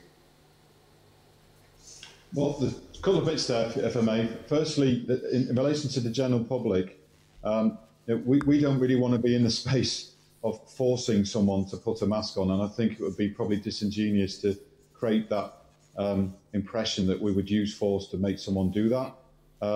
We would really want to rely on this three E's of the 4E approach. That if there were circumstances where there was a justified need for us to intervene, for example, on a train, to support a guard who's trying to ask someone to wear a mask, absolutely. But we also recognise, and quite right, that there are individual circumstances, and we will take those into account, which is why there isn't sort of an assumption that we leap straight to enforcement. In terms of our own officers and staff, in the public space, it will depend on the circumstances. So, as I said earlier, we're now sort of asking officers and staff to wear face masks in vehicles, because you would imagine for sort of 10-hour shifts or so, they are confined spaces. I was out with some colleagues last night just doing that myself. Equally, in certain scenarios, you will see officers wearing a lot of personal protective equipment, as I said earlier, when we're dealing with specific COVID-related issues. And frankly, as the officers and staff that work with us are as anxious about catching the virus as anyone else, in certain instances of close contact, they will be encouraged to wear a face mask as they deem appropriate. And if you saw, for example, pictures of a knife crime in Belfast in the media the other day, you will see officers wearing a mask then. We are not routinely saying in public space, if you can socially distance, that you have to wear a mask, though. Okay, thank you very much for that clarification. I've been on record before saying that I have sympathy with the PSNI with regards to trying to police what I believe is very draconian legislation, and in fact, we're actually legislating in people's living rooms. Not that they would commit crime in their living room, but even just the amount of people and the numbers within. And I just think that this whole legislative piece is very worrying, that we've had to go down this road. So I do have sympathy for the police trying to police this draconian legislation. But do you admit also and recognise and acknowledge also that whilst I have the sympathy of policing this, that there have been some scenes and scenarios where the policing of situations has gravely undermined the message, just as much as any politician for that matter undermining the message, and that has done grievous damage to the common sense requirement that is probably the one element that's saving most lives as we go through this pandemic, and that sometimes the police's inaction in circumstances, Bobby Story funeral being one of them, but being slightly different because at the heart of that, it was somebody's funeral. But other scenarios where there has been mass gatherings in Belfast, for instance, and then also in the partying around the Holy Land, which shouldn't take place any given year, whether we're in pandemic or not. But the policing or the inaction of policing in those situations can really undermine the message and the common sense message that we need to get out there for people to protect themselves. Well, I think it's an interesting point you raised, because quite fundamentally, I think you pick up that the regulations are complex. The regulations are passed by the government, and our institutional position actually is to support the rule of law. So that's the first bit in the Police Act that we have to abide by. If there are specific examples of it in action that you want us to look at, well, we can try and provide more detail. But sometimes we're asking officers to make very nuanced decisions fast time. And in a complex organisation of nearly 10,000 people dealing with 500 emergency calls a day, sometimes we will get things wrong. But I've seen, personally, I've been out on patrol an awful lot during this COVID period about the tolerance to patients and the encouragement that officers and staff have gone through to try and support people going about their daily lives whilst supporting the spirit of the regulations, which after all are here to keep us safe and healthy. So that the broader debate of, as I touched on in my introduction, how we policed bonfires, parades, protest. Well, one of my reflections of policing here in the last 18 months that often we are heroes and villains. So action will go down well with one community and might be seen as less than satisfactory with another. And that's the difficulty we have sometimes in balancing the proportionality and justification of what we're doing. It's something that we will continue to look at. Okay, thank you very much for your answers. Thank you. Okay, thank you. Members, we'll move on. Sorry. Oh, sorry, Linda. I actually have a number of questions that I want to put to the Chief Constable. And thank you again, Simon, for some of your answers. I think there's been some interesting points raised here today. And first of all, I am also on record. ACC Todd was here before the committee several times in relation to the COVID regulations. And on record as saying that I believe that the PSNI, in a very difficult circumstance, had got the balance right as far as possible. And as you've outlined yourself, there were certainly mistakes made. But I think, given the circumstances that you were in, that mistakes will always be made. We're all human, and we have to accept that mistakes will be made. And where you can accept that they weren't blatant or there wasn't any malice intent, I think that it's fair enough to say that mistakes will be made. Can I just, sorry, declare an interest? Yes. I was one of the people who received a letter in relation to Bobby's funeral, the funeral of a very close friend of my family for over 20 years. So I just need to declare that interest before I go any further. I think in the balance, for the most part, in fairness to yourselves, you have got it right. I think the political and media pressure is maybe coming to bear, and that balance is starting to fall away slightly, because everything we've heard in this room today is about Bobby's funeral, whilst we know that there were many other funerals where there was certainly, and the blatant hypocrisy in this room would actually sicken you. There were many other funerals where the rules were also broken, and that's okay. And the right approach was taken, because the PSNI took a balanced approach. We've heard about the Holy Lands, but we haven't heard where there were other incidents at other events. And I think that students, again, and am I right? I suppose there is a question here, Chair, so apologies for taking a bit of time to get to it. Am I right in saying that most of the notices given out in the Holy Lands were not given to students?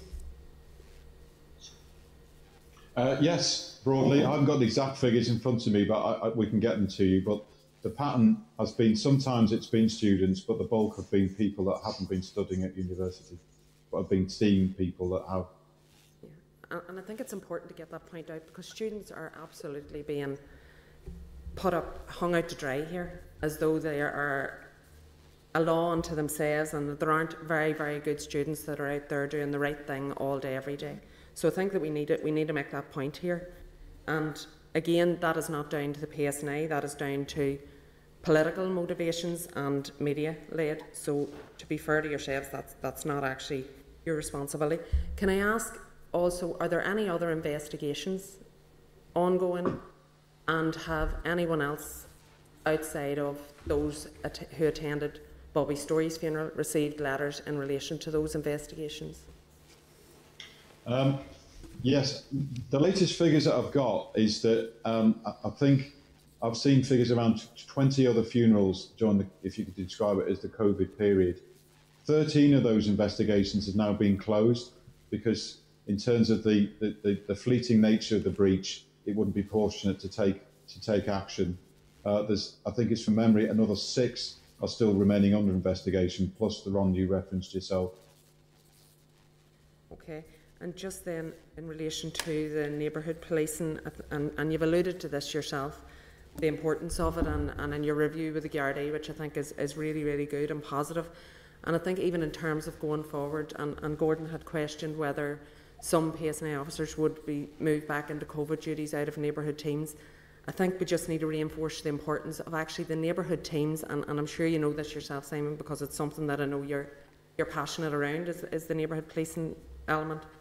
The neighbourhood teams play a really, really important role, and I know in my area where there was a wee period there where we didn't have a sergeant, it created some difficulties, because actually the community build up relationships with these neighbourhood teams, and where there are then breaches of COVID rules, the community will speak to the neighbourhood teams where they may not necessarily want to go through the 101 or to the even to the app or the online way of doing it. So I think that is important. It's important to maintain that neighbourhood policing presence, and I would hope that would be something that would be focused on. And just to support what Paul Frew said around the enforcement of wearing masks, particularly within retail settings, I just don't know how the police or PSNI would get involved in that. I think it would be impossible.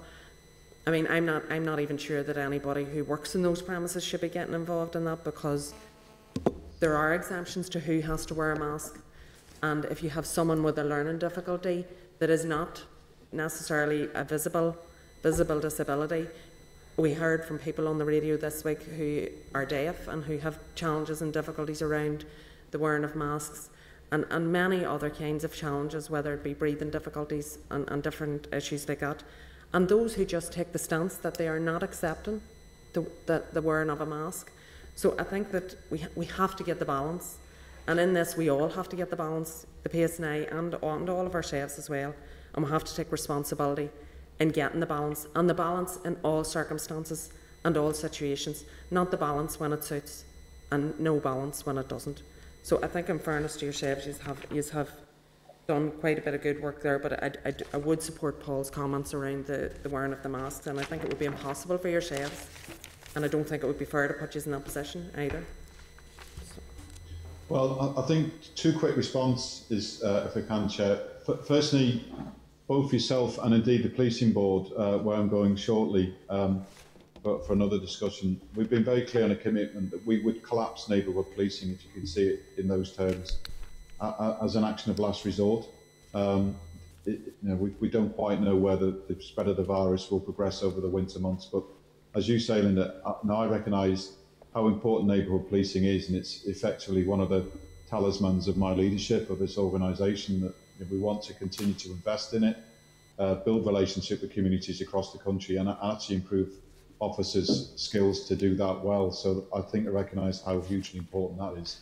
And just to stress that, the preferred approach to most of what we deal with in the COVID space is almost that sort of phrase, just talk, so that where we do have to come into contact with people breaching the regulations, not guidance, we would prefer that there's a resolution that doesn't result in enforcement. And clearly the issues you raised with people having a whole variety of different medical needs that may mitigate against wearing a mask is something we'd be alive to when we're in any encounter. Okay. Emma? Can I just ask a question? It's just on a different theme. It was an incident that happened locally, and I just wanted to get your sense, Chief Constable, what it could be an operational matter, I'm not sure, but it was when a member of the public approached some of your officers with details of drugs being sold locally on a social media platform. The member of the public took it to the local police and were told they could do nothing with it. To me, this undermines the community police that we spent the last 35 minutes talking about. They were told, no, we can't use that. This person had went. They were very, very, they were concerned about this. There was a array of different drugs that were being sold out of the boot of someone's car. It had the details of their name, it had the details of their car, where they were going to be, and they were just told, no, sorry, we can't use that. The person approached us and they weren't happy about it, and rightly so. Well, thank you for raising that. I think actually, the response at first hand would surprise me and frankly disappoint me that we weren't keen on finding out who's peddling drugs in our community, because I talked earlier about drug seizures being up because we recognise we have to take that issue seriously. If you probably best if you want to contact my office after the meeting with details, and we can get that looked with fresh eyes. Okay, thank you. Yes, sorry, Chair, Gemma. I just have Go ahead. One final question. Thank you for joining us today. Just around we know that the domestic violence rates increased during the lockdown period. I'm just wondering, how has this played out over the summer months when restrictions are being eased a little? Well, there's a few issues here on the domestic motivated incidents that they dropped, they peaked, and they're sort of broadly stable again. So it's been a bit like a wave on a choppy sea. I think the issue that I think is really important, that this is again a bit like neighbourhood policing that Linda mentioned, is one of the top priorities I've set ourselves as an organisation. And actually, Mark, who's beside me on the call, is actually leading some of our response to domestic abuse. I've said more than once, frankly, this is the one crime where we know who does it, so that we need to do all we can to protect victims and bring people to justice. So a small example of that is where we've improved outcome rates and charges for people that injure their partners in a domestic setting, so that we are looking at how we respond to the initial call, how we make swift arrest, and how we get best evidence to the PPS to protect people. But it's a thing we're keeping a close eye on, and clearly one of the undercurrents of even the most recent restrictions are the mental health and strain that people feel, what can lead to disputes within families. So we will monitor the issues closely. But broadly, we have seen some stabilisation in the incidents in recent weeks. Thank you. Gemma. Okay, members, I need to move on because the Chief Constable is leaving us at 12. That's when this element of the meeting will finish, and we have a number of questions still to get through. If we've got time, I'll open up to other areas that weren't previously notified. The PSNI resources and staffing is one of the areas members had raised. I'll just quickly recap on this and then invite those members in. So, Chief Constable, one was around a general question to do with plans being in place, if there are any, around rationalising police stations and upgrading retained buildings to modern standards. And you had already touched on recruitment issues. That was an aspect that some members had raised about the recruitment of officers. I'm not sure if we need to cover that ground again, but if you want to comment just on the plans around police stations. And the other question on this was from Rachel around the changes to the police pension scheme. Okay, well, I may bring my deputy Mark, who's on the call, Chair, to deal with the police pension scheme. I'm not sure he's an independent financial advisor, but I know he's been researching this carefully for you. So if I deal with the other issues first, certainly to reassure people that after the spring campaign to attract people into the organisation, the assessment centre process has continued. So we are progressing plans that we're still confident will achieve to actually grow the headcount of the organisation to 7,100 officers by the end of the financial year, which will be the highest it's been for some time. That equates to 7,000 real people, because some of the officers that work for us work part-time. We're also keen to continue to work with the government to increase to the 7,500 commitment that was outlined early in the year. In terms of estate, I think there's a couple of things, because I know police stations locally are always hugely important in the motive issues about signs of presence in the public space, so I'll come on to that in a minute. Broadly at the moment, and I'm working closely with the Chair of the Policing Board on this matter and the Head of the Department of Finance, we are assessing where across, if you like, the Greater Belfast area, we have headquarters sites. So, for example, the one that I sit in at the moment, that if we came out of those sites and coalesced in a different place, still within the Greater Belfast area, could we sort of rid ourselves of some of the legacy of the past with a small L, in terms of many of our buildings are old, decrepit and inefficient, and look to see how we bring together the normal head office functions, if you like, the police college, a contact centre, and a new centre to tackle organised crime that will be similar to the model you see in Scotland. So those efforts are working quite quickly, and we're trying to see how we take advantage of the ability to borrow money in the current economic environment, and also, frankly, come up with a plan that will create jobs if we're able to begin to build a new headquarters estate in a radically different way.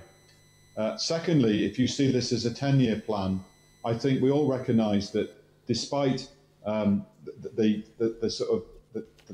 efforts to sort of improve our state in the past, some of our buildings are more modern than others. I am the proud landlord, I think, of 185 porter cabins, which is not acceptable working environment in the modern age to have officers and staff working in. And we'd want to work closely with district councils in the next 10 years to see where we can make our buildings look less militarised, look more welcoming, and actually be assets that the community could use as well. That will take longer to come to fruition because of some of the changes we'd have to make to the environment in which we work, and may mean, on occasions, closing certain sites to build new ones still within a particular town that are more modern and fit for purpose, if we can get the financial support to do it. And I imagine many people on the committee or even watching will have their own examples of buildings that really don't reflect our modern values and how you'd want to interact with a modern public service. Okay, before you introduce Mark then on the pension aspect, Chief Constable Gordon, you had asked around the police stations issue. Yeah, I think that you've covered it fairly well there. Just I think it's important, I suppose we're aware that you have bids for future refurbishment and establishing the major projects that you've just mentioned. I suppose we're not fully aware of all of that, but I think it's important that those bids are put forward, and we would encourage you obviously to invest. We're fully aware of the porta cabin issue. You've talked about it, to be fair, since you came into that job. You've raised that with us on a number of occasions. I think it's important we continue to push that as a priority. I suppose locally in Northdown we have seen the rationalisation of a number of stations. We still have the Hollywood station now, which is virtually unmanned. I suppose there's a question mark hanging over the future of it, and I know the police use it for operational vehicles, but not for, I suppose, public use within brackets. And the Bangor station has had some work done, but probably needs further work. But we would certainly urge you to continue with your plans, and we'll do what we can to push for further funding for capital schemes, I suppose, and make sure that your premises are fit for purpose. Well, thank you, Chair. That support's really encouraging because, frankly, we need the capital. We spend a small fortune each year on just building maintenance and keeping the estate going. And obviously, if we can modernise, we can divert a lot of that into either other services or other improvements and modernisation. But I know you want to speak to Mark as well about the police pension care scheme. Yes, and finally, and I'll introduce the Deputy Chief Constable, the New Decade New Approach made that commitment of 7,500. Can I ask if the Department for Justice has formally put forward a bid to the Department of Finance for the funding necessary to give you the 400 additional officers that would be needed to fulfil that commitment in that agreement? I don't think so yet. We submitted an outline business case in sort of management jargon to the Department of Justice, which outlined our reasons for why we wanted to grow to 7,500 officers. I'm not personally aware from any conversation I've had with officials that it has actually moved any further. And is this an issue that you've escalated with the Minister to get ministerial support for this? It's an issue that I've actually escalated with the Policing Board because they have an opportunity to advocate for us. I'm seeing the board in about an hour's time, not looking at the watch. It's a thing they're also supportive of and recognising their role to support us in trying to grow the headcount of the organisation to meet the agreement. Okay. Deputy Chief Constable, if you want to come in on the pension issue. Yes, good morning, Chair and members. And actually, further to the Chief's last comment on the 7,500, our three-year CSR highlight bid has indicated to the Department of Justice and therefore the DOF the costs that we would see in terms of growing the organisation each year over the next number of years to 7,500. So we put in that as an original outline bid just in our submissions in the last month or so for the 3-year CSR. Just moving on to the pension scheme, obviously, in the Court of Appeal in 2018 ruled that transitional protection offered under the old pension scheme, the new pension scheme, was unlawful, and has offered the government has now offered a remedy, which the executive is consulting on. There's a closure of that consultation. It now comes in the end of November.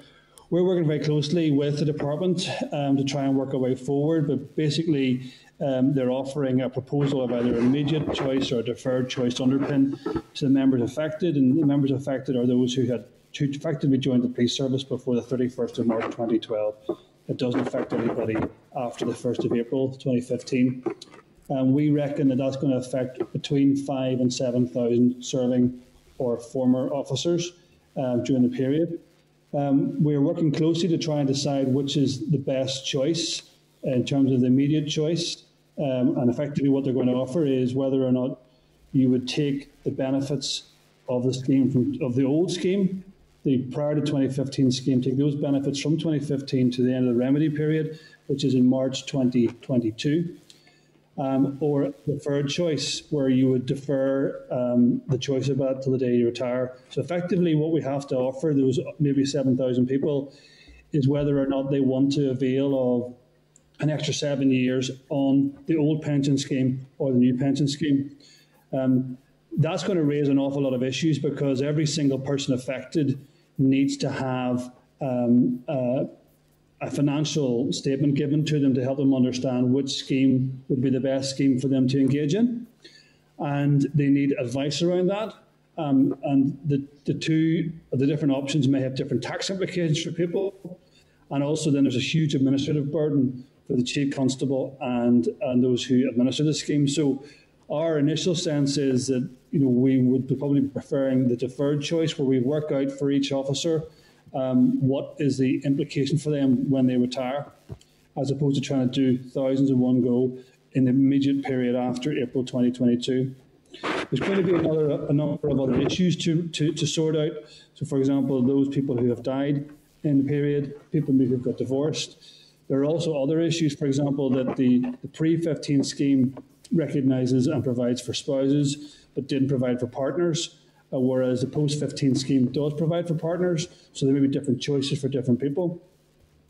And all in all, in our conversations this week, we feel that we could probably be dealing with the issue for maybe up to 30 years, Chair, in terms of managing out the pension calculation for each person who has joined prior to 2012 and their potential retirement date over the next 30 years, and those who have already retired.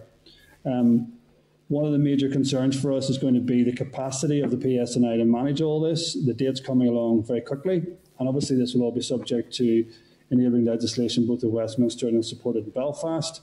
And there's going to be quite an administrative burden upon us to provide the figures to everybody to make their choice at the appropriate time.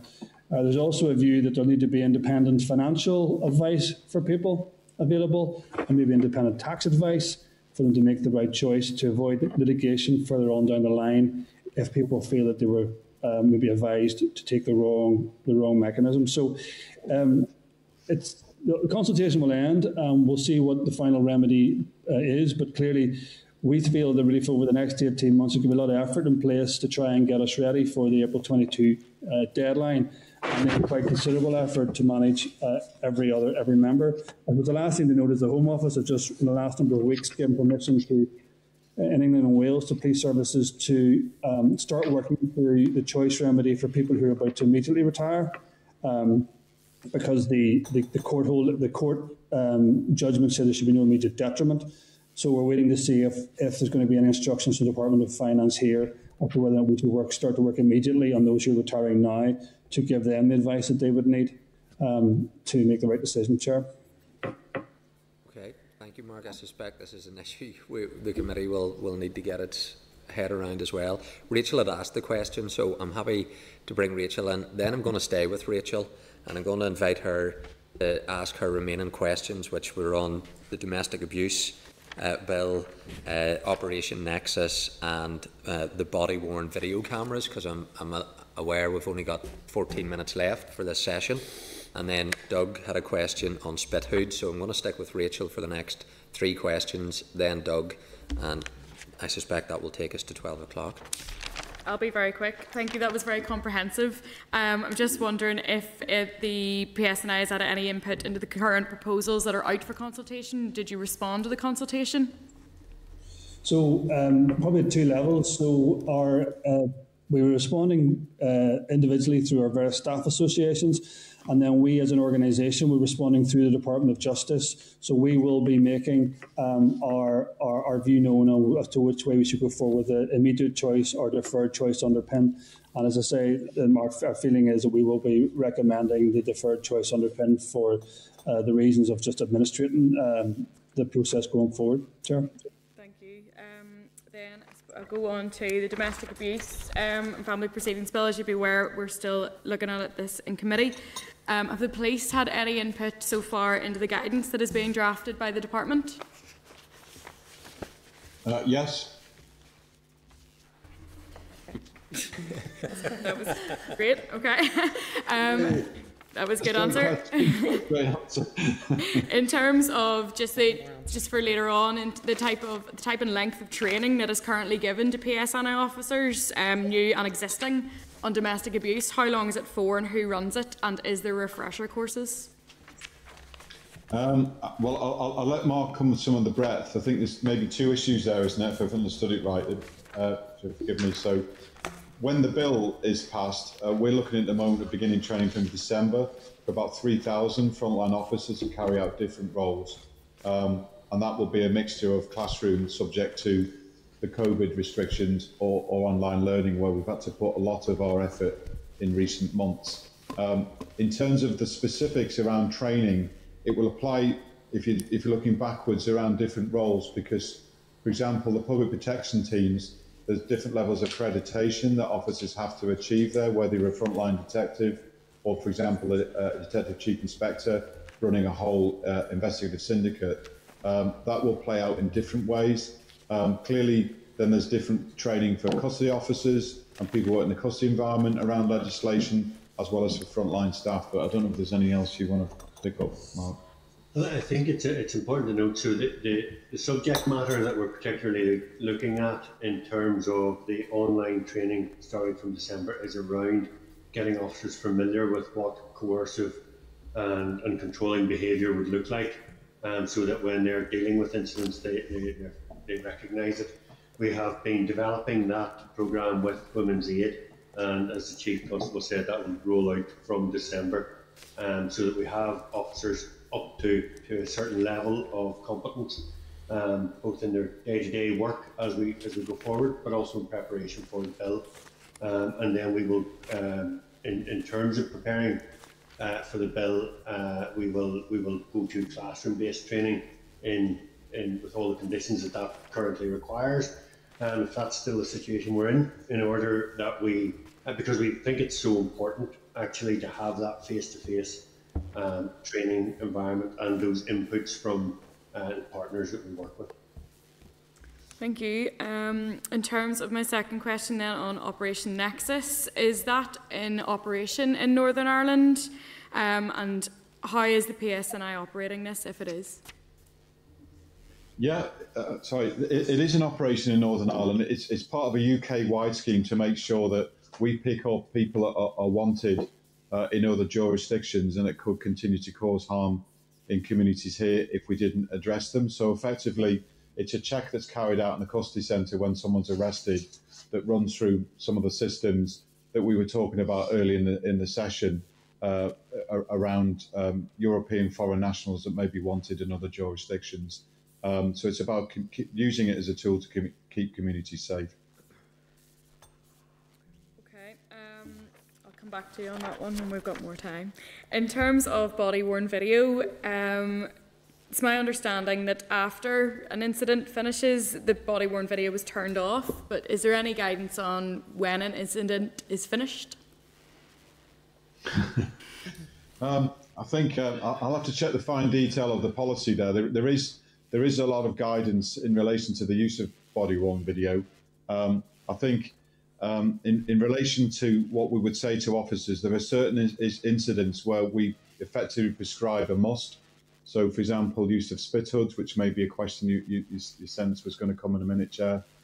Domestic abuse incidents, going back to your previous question, whether it's really good for gathering first evidence that can support prosecution.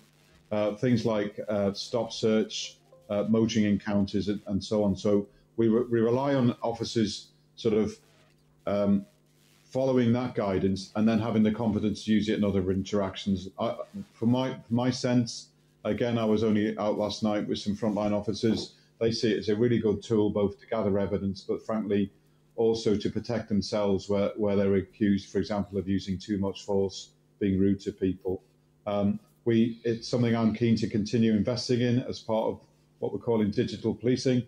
We're looking to renew body-worn equipment across the organisation to take advantage of how we could beam it using Wi-Fi back to police control centres and things like that. So I think the guidance of when it's finished, frankly, will depend on specifically what the issue is. So, for example, if you imagine an arrest, which would presumably cover the encounter into a police car, it would depend on the circumstances and what equipment's also available in a car. Because, for example, some of our cell vans are equipped with cameras about when officers would choose to continue filming to protect both themselves and the person they've arrested. So it's not always an exact science, but then we would debrief incidents quickly to make sure that we get evidence into the criminal justice system.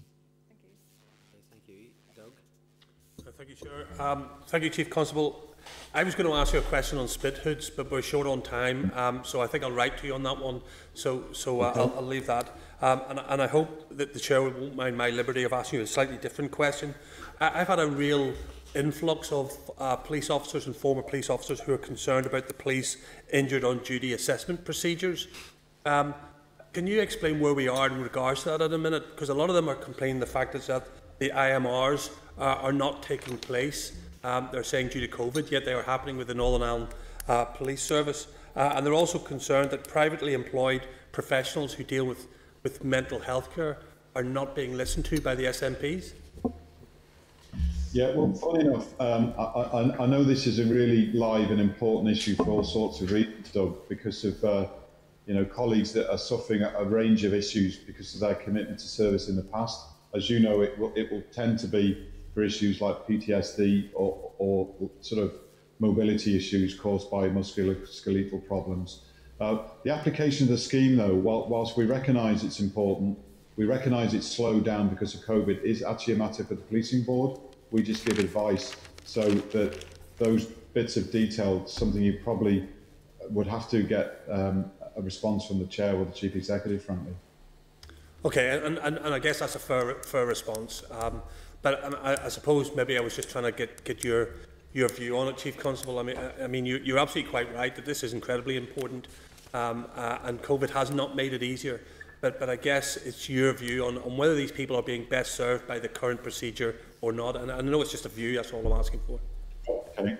Well, I think there's a couple of things. Clearly, there was a report, there have been a number of issues around this, because in one sense, in terms of, if you like, the macro picture, the management of the public purse, this scheme is expensive. And I know there's been a previous concern about the amount of public money the scheme is consuming. And indeed, how on occasions individuals may almost seek to exploit the scheme for their own benefit. Well, we wouldn't continue or condone gaming a system that's meant to protect officers that sadly can't continue to work because of life-limiting conditions, or the sort of things I talked about. I think, in broad brush terms, I would like to see a scheme that's fair and equitable, but also is a lot faster. I think if you imagine if you are someone that's actually trying to work with the rules, that is suffering, for example, from PTSD, can't work anymore, and just wants to exit the police to try and remedy some of the issues that are troubling them. I think if we can speed that up and bring that service to a conclusion to the benefit of all parties, that will be success for me. Yeah. Thanks, Chief Constable. Maybe I'll write you and we'll see if we can organise a meeting with some of your officials just to maybe talk some of it through. Thank you. Yeah, thank you. We have 2 minutes left, so Linda Dillon. Just for Doug's information, the Policing Board actually had a specific working group around that issue, and it might be beneficial for you to maybe meet with them. They probably could answer more of the questions than that. And if I can, Linda, you're right, and I do know that. Some of the complaints I'm getting is about how that working group is applying some of the outworkings of it. For example, I'm getting people complaining and saying that a medical professional saying somebody is going off and should be a band 4, but that working group is deciding they're a band 2. And so there's a concern. So you're right. Is there anything for the Chief Constable? Yes. Sorry. Thank Chief Constable, can I just ask, in relation to the Black Lives Matter protest, PSNI used Section 44 of the Serious Crime Act 2007 to caution a number of those involved with the protest on the 6th of June. The Serious Crime Act obviously is what it says. It's supposed to be intended to be used for serious crime. Do you think that the use of the section in relation to a peaceful protest was appropriate and proportionate? Well, I think I would be careful here because obviously, again, this is in some sense for some people a prosecution that's been in process, and I think in a number of cases files have now been submitted to the PPS. I think I'm doing this from memory, but I think another one someone accepted a caution. So that we will also be answering some detailed questions in relation to this next week at the board. It is also tied into the general examination of the Black Lives Matter protest, Linda, by the Ombudsman. So in terms of appropriateness and proportionality, I'll be a bit wary of giving an answer at the moment until she's finished her conclusions. But obviously can discuss that at a further committee or at the board once we've had her conclusions, which we anticipate in the next few weeks. At the board, that's fine. Leave it with the board. Thank you. Finally, no one else. If I can just put on your radar, Chief Constable, I've spoken to my own district commander about this. I've spoken to the head of the prison service, and I raised it with the Justice Minister about the planned protest and camp at Maghaberry Prison, and I've made my views clear to all of those individuals. My view is that there should be no facilitation whatsoever of what is planned, and it would severely undermine any confidence in other regulations if this protest or camp was facilitated, and have a constituency interest there, because nobody in the village that I represent, Maghaberry, wants this to be facilitated by the police. So I'm putting it on your radar. I appreciate there's operational decisions to be taken in respect of that. Hopefully it comes to nothing anyway. Sometimes these things do, and it's just flagged up on social media and so on, but I'm just putting that out there that that's my view on the matter. Yeah, I think I have heard those views, frankly, Chair, and it is likely to be one of a number of protests we'll be dealing with over the weekend. Well, Chief Constable, can I thank you and your team for taking the time with us. We've spent a good 2 hours going through a wide range of issues, and as always, that's very much appreciated. There'll be some work streams, I think, that we'll want to pick up with the Department of Justice as well on this in due course. But for now, thank you and best wishes to you and your colleagues. Thank you, Chair. Thank you, Chair. Thank you. Okay, members, just in terms of time frame for how we're proceeding, obviously we're getting into the bill discussions now. We have to finish this meeting at 1:30. We have another room booked to continue the meeting at 2 o'clock to allow members an opportunity to have lunch. That is if we don't get through the business in the next 90 minutes. But provision has been made for another committee room to be used by members, because we have a duty to report and we can't delay the responsibilities on it. So if members are able to work with me, I'll try and get it concluded, that we don't need to meet this afternoon, but that is the contingency plan if that becomes necessary. Okay, well then let's go into item 5 on the agenda then, which is the Domestic Abuse Family Proceedings Bill. So members, please bear with me, and at times I might get Christine to provide some information around this as well, and I again acknowledge some of the lateness of consideration around amendments and so on, but we are where we are. So at the pages that we're looking at here, 79 to 147 of your meeting pack, and then also pages 95 to 145 of the tabled pack. At last week's meeting, the committee discussed further information that was provided by the department on a number of the clauses in the bill. The committee agreed to request further clarification from the department in relation to the term affinity and the text of the proposed departmental amendments for this meeting to enable the committee to complete its deliberations on the provisions of the bill. The committee also agreed to seek the views of the department on a potential amendment the committee is considering in relation to clause 9 and provided its preferred wording of the amendment to clause 25. The department has provided the further information and the text of its proposed amendments, and these can be found at pages 95 to 120 of your tabled pack. A hard copy has also been provided today for members' benefit by way of the amendments, the text of the amendments, so that members can make easy reference to them. So we're going to discuss, the committee will discuss first the issues that are covered in the bill. So that's why we have Dr. Veronica Holland and Ms. Jane McGuire from the Department of Justice, and they're here for members' benefit and can come to the they don't need to come to the table. The microphones at the appropriate places where they are, so members can get some further clarity on this in respect of these amendments. Okay, so again, just to say to members, when accepting a clause or an amendment, we can express views, we can make comments. The committee, if we're not going down the route of amendments, we can then make recommendations, for example, with regard to how a clause should be implemented or the outworkings of that, and that can then be reflected in the committee report on the bill. So the first area that we're going to go to is clauses 5 and 8, which is the meaning of personal connection. The committee agreed that it was content with other aspects of the meaning of personal connection, and at the meeting on the 17th of September noted information from the department that indicated that the terms adoptive parent-child, foster parent-child and kinship care child would come within the scope of parental responsibility, but agreed to request a response to the specific questions the committee had raised regarding the term affinity. The department has responded, indicating that the provisions in the bill around family members, relative, in terms of those that are covered in it, and the terminology used are similar in nature to those contained within the Family Homes and Domestic Violence Act, Northern Ireland 1998. That legislation was considered in the context of the family member relative for the bill and contains a similar reference to relationships being of the full blood, half blood or by affinity. It also contains references to step relationships. The use of the term affinity in legislation refers to the relationship that each person in a marriage has to the relations of the other person. The Departmental Solicitor Office advice wasn't sought on the matter. The Department has indicated that an individual child would legally be considered to be the child of an individual. The relationship between foster parent-child and kinship carer-child is captured in the context of parental responsibility, rather than the term affinity.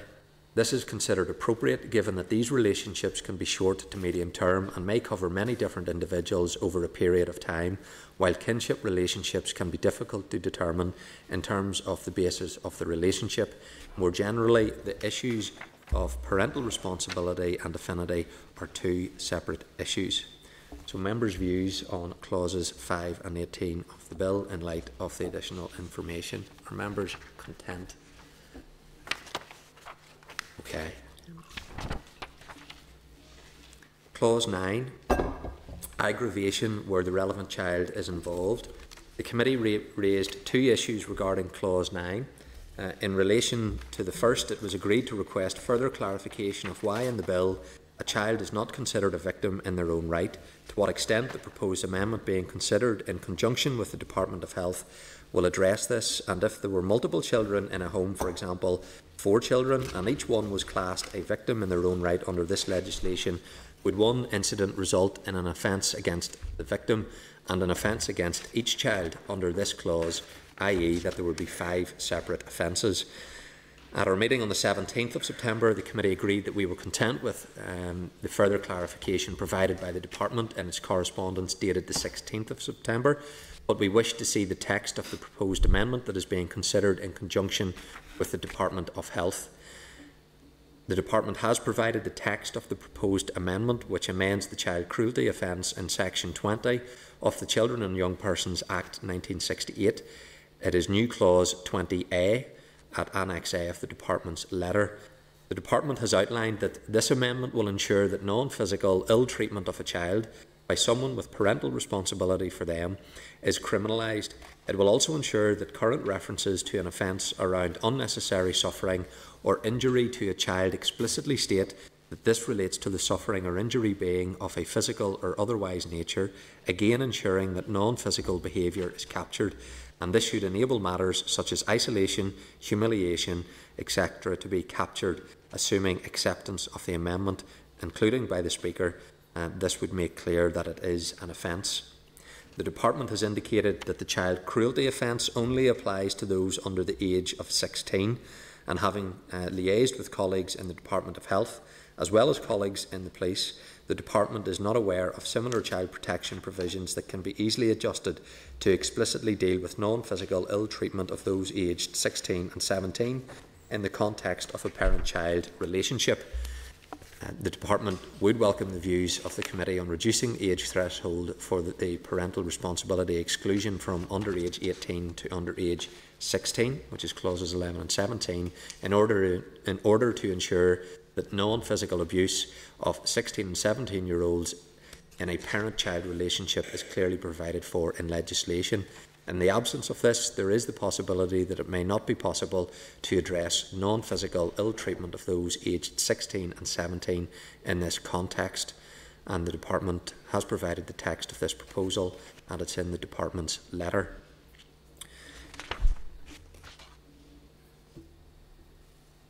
There's a lot still to go through, Christine, here. It's all related.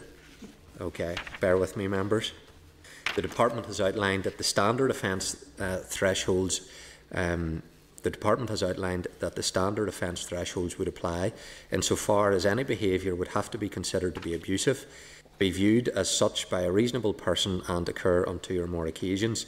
The Department has also highlighted that the parental responsibility exclusion in England and Wales is also 16.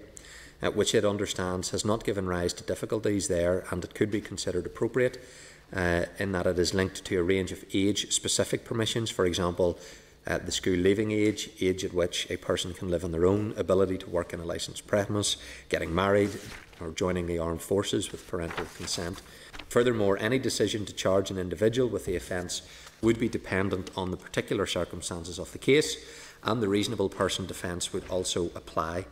The Committee was also concerned that while there is an assumption in this clause that harm has been done with the reference to seeing, hearing or being present during, that it is not specific or clear enough.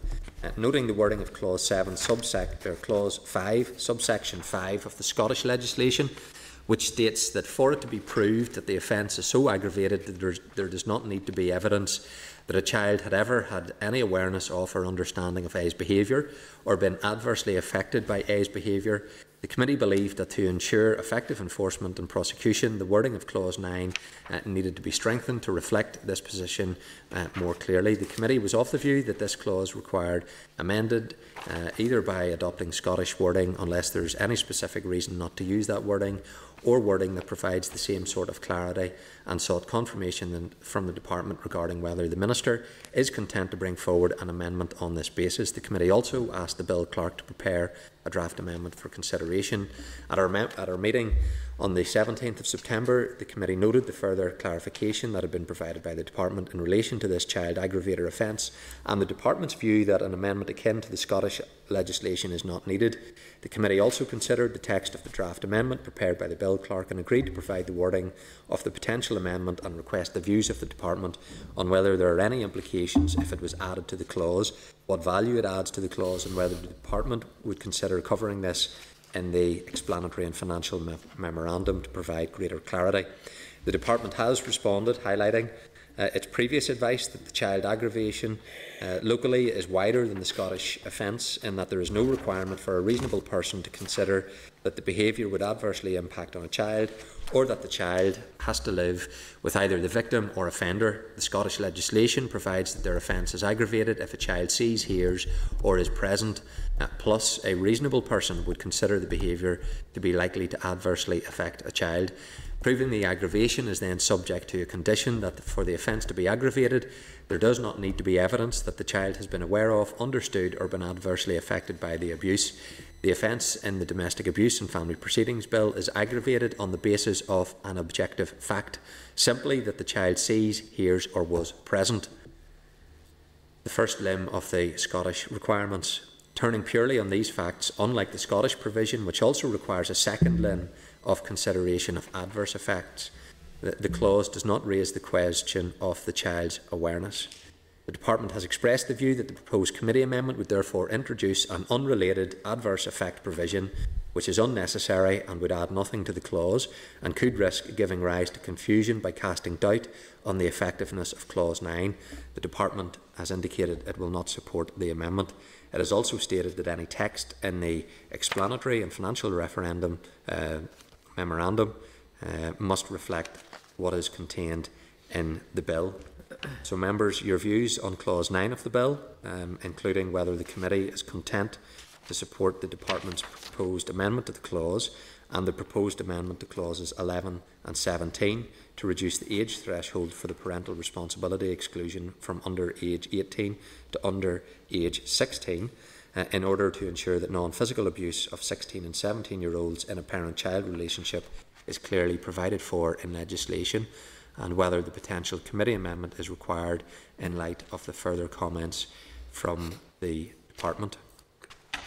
Members, apologies for that lengthy track through all of our considerations and where we're at. Linda?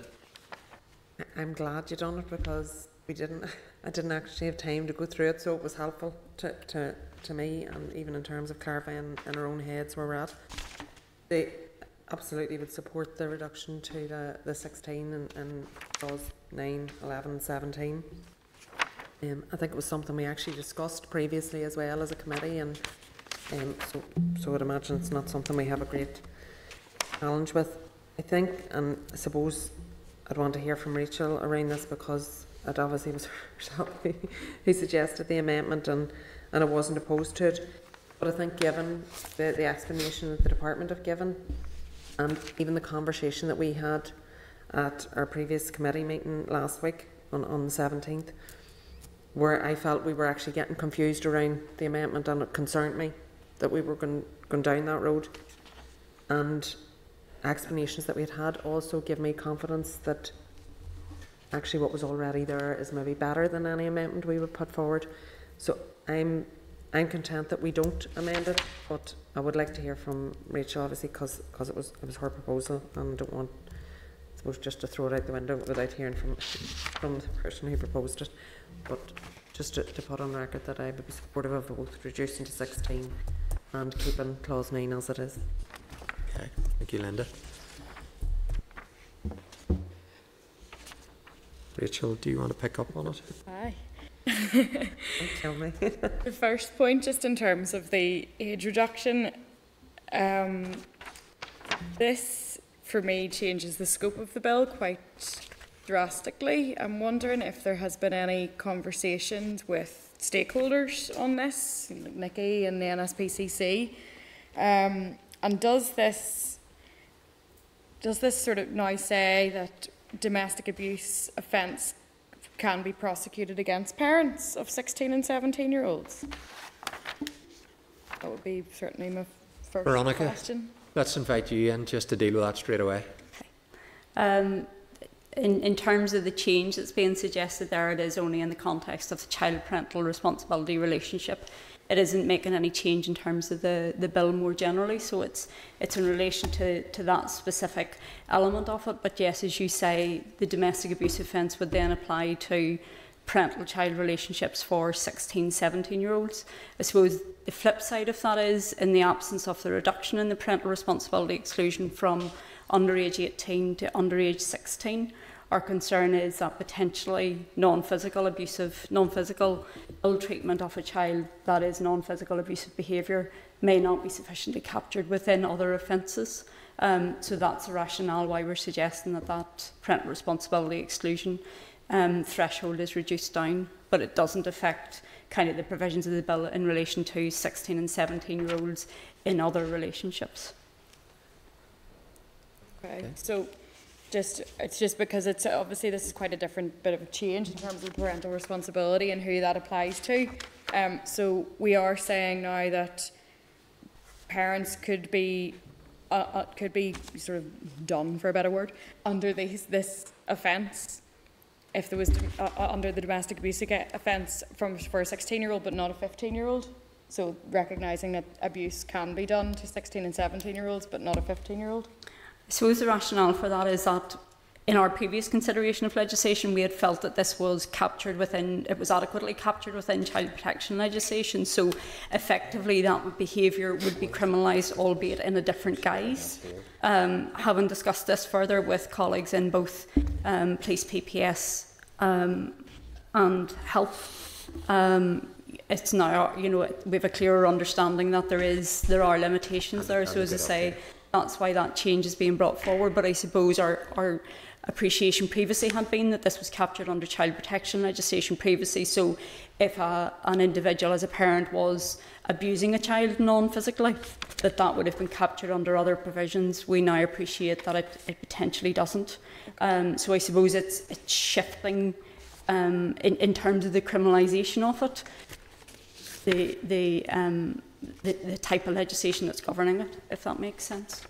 Okay, and just lastly on that, has there been any discussion with stakeholders, NSPCC, NICI, any of the child protection organisation or children rights organisation on this? We haven't had discussions with them to date. That was because we wanted to come and take the committee's views on this in the first instance.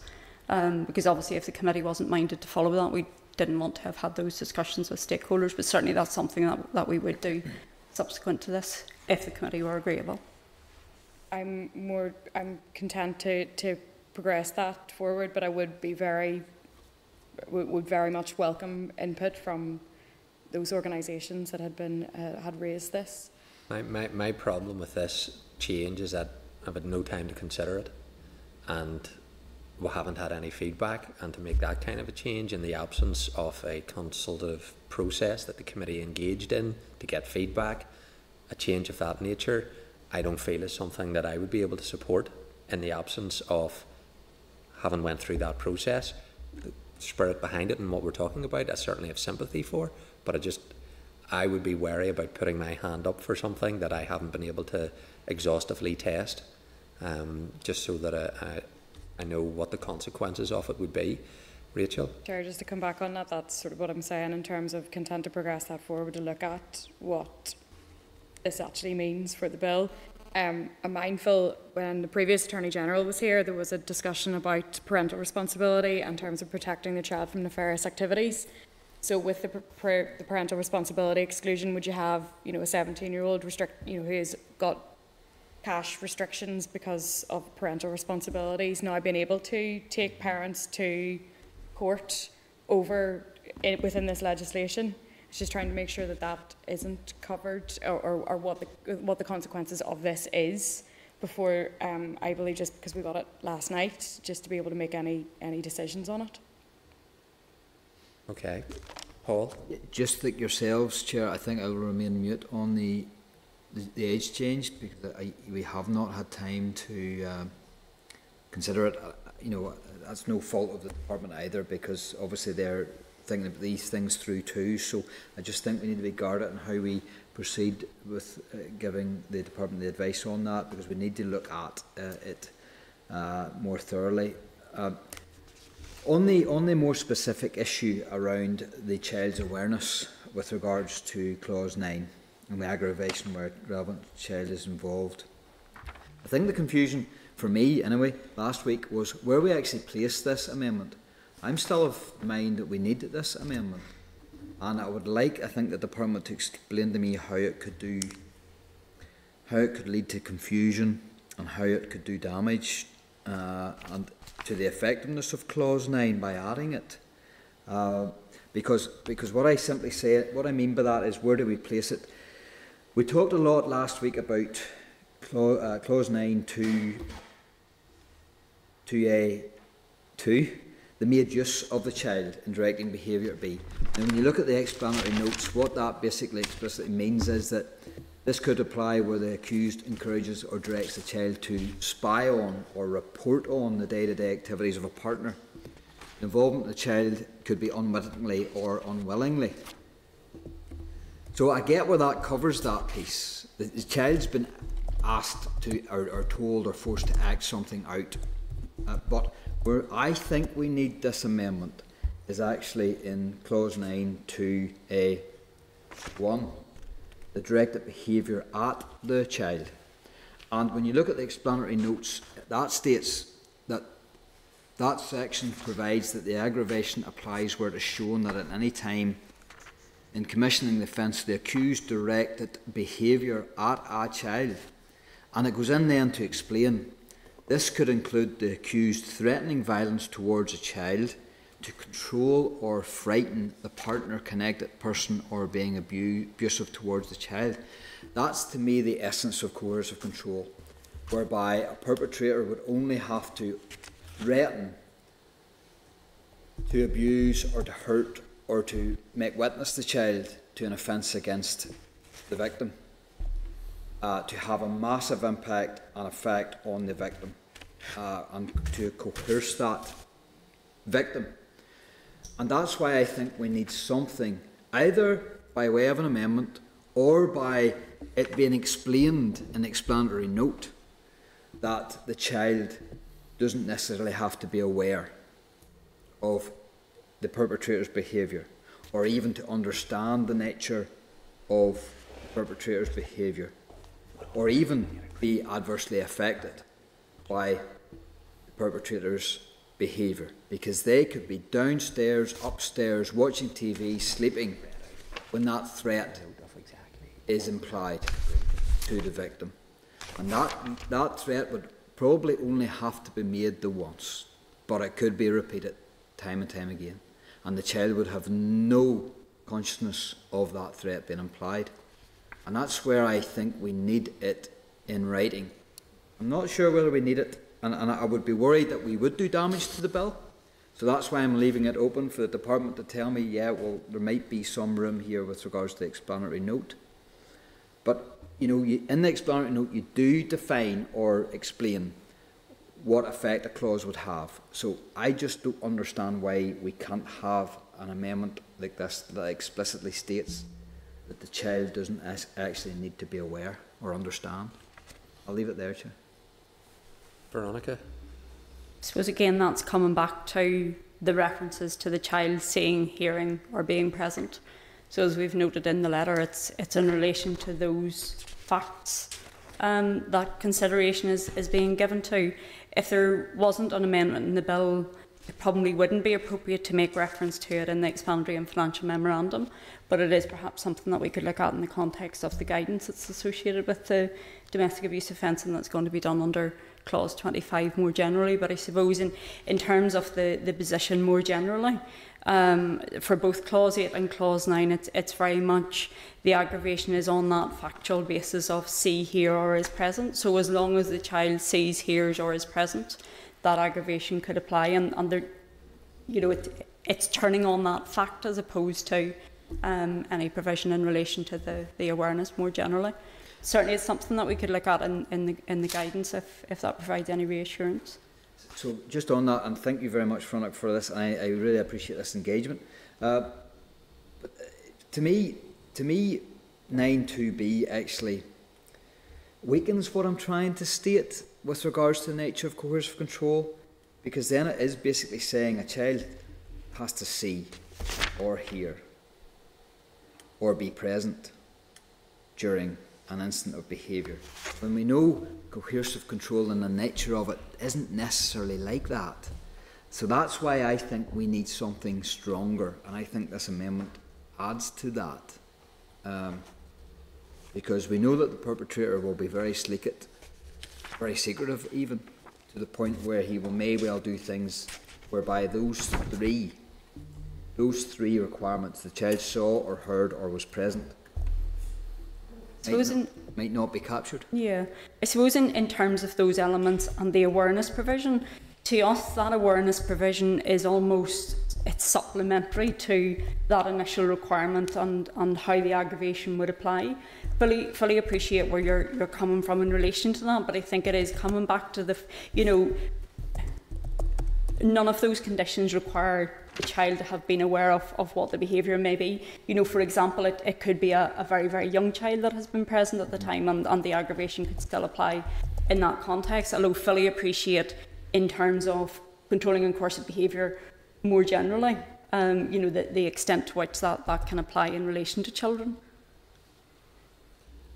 Linda? Just on Paul's point, I thought we had kind of settled last week that the explanatory note, if the explanatory note was changed, and I know that probably was the chair's view, because we were all getting confused around the amendment, and if it was confusing us, then I think it would confuse anybody else, to be fair, because we're looking at this stuff day and daily. So that was my reason. I thought that the explanatory note could have been changed, and the points that Paul are making are exactly my concerns. And if the explanatory note cannot be changed, then in that instance we may well have to go back to looking at an amendment, because I wouldn't be content that it's only in the guidance, to be honest with you, just because of the importance of this. And I think it's getting back to, and I've used the example in previous meetings, I'm just going to use the same one again for ease, but in terms of the heart case, I mean, on one occasion the father brought peanuts into the home because one of the children had a nut allergy. Now, the child didn't have to be in the room or even in the house, but the implication was, I will harm the children by causing a potentially life-threatening injury to one of them. There was nothing said in terms of that. The child, as I say, may not have been in the house whenever they were brought into the home, but the child was actually being used in that circumstance in terms of coercive control. So that's the kind of circumstance that Paul's talking about, and I'm sure we could quote millions of examples. I'm just quoting that one because it's on record and it's a case that people are... If it's helpful, we can certainly look at the text that's in the explanatory memorandum at the moment and see what further clarification we can provide in relation to that to try and deal with this issue, if that would be helpful. I think it would be good if it's done in the explanatory note, but if it can't be, I would be concerned then that I suppose typically, I suppose where I was coming from in terms of not being able to deal with it in the explanatory note is that if you don't have a clause there, your explanatory note wouldn't refer to it, if that makes sense. But certainly we could look and see how, in the context of 9.2 in relation to the sees, hears or is present, what further clarification we can provide in relation to that bit of the clause in terms of this issue more generally, to try and deal with the concerns that are being raised, if that makes sense. No, I actually think the explanatory note would be around 9.2A2 in relation to the kind of the issues that Paul and I are talking about, because it's making use of the child. That means that the child may know nothing about it, and it's not just making use of them in the terms in which that are already there around the spying or the giving information on a parent or anything like that. Making use of a child is the implied threat of the harm I will do to a child if you don't behave in a certain way, or if you don't go along with. But I mean, Paul can speak for himself. So that's where I think I got confused last week, because 2A2 is a made use of the child, and the explanatory note actually talks about the child being used, whereas in 2A1 it's a directed behaviour at the child, which is different. So that's, to me, the threat to harm the child, the directed behaviour at the child. So I think it actually sits better in 2A1. But again, then it's the 2B that basically says the child saw or heard. I think it's the 2B that actually does the damage for me. It actually doesn't give me any reassurance whatsoever. And that's where, even in the explanatory notes, whether it's to clarify 2B, that would be helpful, but it would also, I think, could be added at 2A1, where it states that this could include an accused threatening violence towards a child to control or frighten a partner, a connected person, or being abusive towards the child. And then at the end of that, you could add, even if the child has not been aware or understanding of the nature of A's behaviour. So, to me, it can fall in either of those two places, just to clarify the whole of Clause 9. But I do think it's required. I suppose the question I still pose to the department is, how do they see that this would do damage in either creating confusion or casting doubt on the effectiveness of 9? How would that actually work? I suppose we feel by you're bringing in a provision into the bill which, because it's, because of the nature and the way in which it's constructed, we don't have a provision akin to the Scottish one where you have a reasonable person would consider that the child is aware of, and their element, that amendment that is being put forward in the Scottish bill, is on foot of that earlier element in their bill, if you know what I mean. So they have a bit prior to the awareness amendment that we're talking about, the two being connected. We don't have that element in our bill, so therefore it's considered that that additional bit is unnecessary. Certainly we can have further discussions with Council in terms of, is there something further that we could cover in the explanatory note which might provide further clarification in relation to this, if that's helpful. I still think, and I'll lay it on the line here, I still think that the explanatory note is a second best option, and I would rather see something on the face of the bill. But if you can convince me that the explanatory note is the place for it to be, then so be it. But I'm still of the mind that we really want to try and amend the legislation itself. I'll leave it there, Chair. Sinead Bradley, and then Rachel.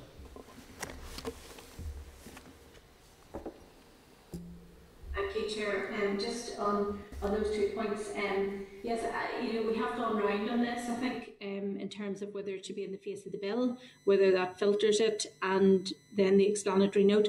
And I did believe we were actually looking at a change in the explanatory note, which I don't really see. So there's clearly still a piece of work there to be done. In terms of the age reduction, my understanding of this, and I stand to be corrected on it, that the reduction in age basically is the meeting point where other legislation, if we say, oh, well, this bill wouldn't service children of that age, but by a reduction in the age, we actually create a further net to safeguard that 17 and 18-year-old that doesn't exist. But I do think the wise way to go forward in this is, as has been suggested, is to have conversations with Nikki and all those stakeholders who would specifically look at that age profile, because my thinking of it is not clear enough to be able to give an assertion at this time. Thank you, Chair. Rachel. Thanks, Chair. I know, appreciate that we have had long conversations about this, and apologies, but I'm going to put in a bit of a curveball here. What if we remove the child needing to see, hear or is present during an incident and replace it with a reasonable person test?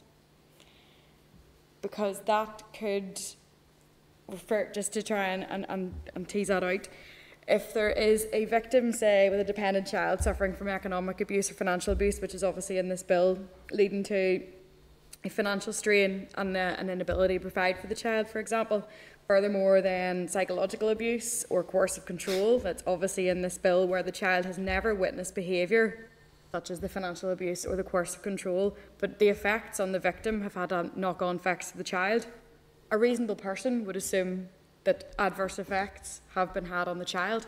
There's no requirement for the child to see, hear or be present, but a reasonable person could say that domestic abuse has occurred against B by A and it be aggravated under 9. So, apologies, that's another way. No. Rather than adding something in, as it is in Scotland, and I appreciate that there are some additional hoops to jump through in the Scottish Act when he sees, hear or is present during an incident, plus the reasonable person would consider the abuse. But if we remove the sees, hear, is present and just talked about the reasonable person test, which is not in ours, could that cover all of the issues that we're batting back and forth here? Just on that's a very natural progression of thought process in this, because I've always said, even last week, I have a problem with two 9.2b, because basically I think, so if you read 9.1, it basically says that the offence is aggravated by reason of involving a relevant child. And then we go down to 9.2b, and that actually clarifies what they actually, and restricts that the child saw or heard or was present during. To me, that's the damaging bit here. To me, that's the bit I have the problem with, which then sought me out an amendment to try and fix that or strengthen that. So that process, that's not a curveball, that's just a natural progression of thought progress, to be honest with you. And I'm probably there with Rachel. If we can't insert the what I call the awareness and understanding test on the child, if we can't insert that into the bill, then I think the next logical step is to remove the bit that I have a problem with, which is the child saw or heard or was present. I'll get Veronica's view in that in a moment. I want to understand, Paul, your position and Rachel's as to why this needs to be in. Give me the scenario that requires this, because I'm not convinced. I'll be honest. My position is I entirely agree with the department on this. So, explain to me why this needs to be in. So we'll use Linda's scenario, and that scenario paints the picture that the child doesn't need to see or hear or be present. I also use Rachel's example with regards to the financial aspect.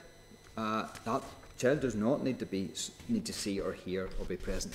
And then I use my example whereby the perpetrator threatens to rape, and this is very harsh. The perpetrator threatens to rape the victim in front of a child, which we've heard of before. That's horrendous. But the child doesn't need to see, hear, or be present when that threat is implied. And that threat will last a lifetime. And I don't see that we've sufficiently covered that threat, or any of the scenarios that we've painted, with when you have a clause like 9.2b. So to me, it's the damage that 9.2b does that could all of those three scenarios that I've painted, that could hurt that case with having 9.2b in. Veronica. I suppose our concern in relation to the removal of 9.2b would be you're removing a provision that the only condition is essentially that the child is somewhere, the child sees it, the child hears it, or the child is present for it. So it could be something that's very, very indirect, it isn't obvious, but is very, very controlling, very, very coercive behaviour and has a severe impact in relation to the partner or family member in question. So I think the removal of that provision would significantly detrimentally impact in terms of those types of situations where the child may not necessarily be aware of what's going on.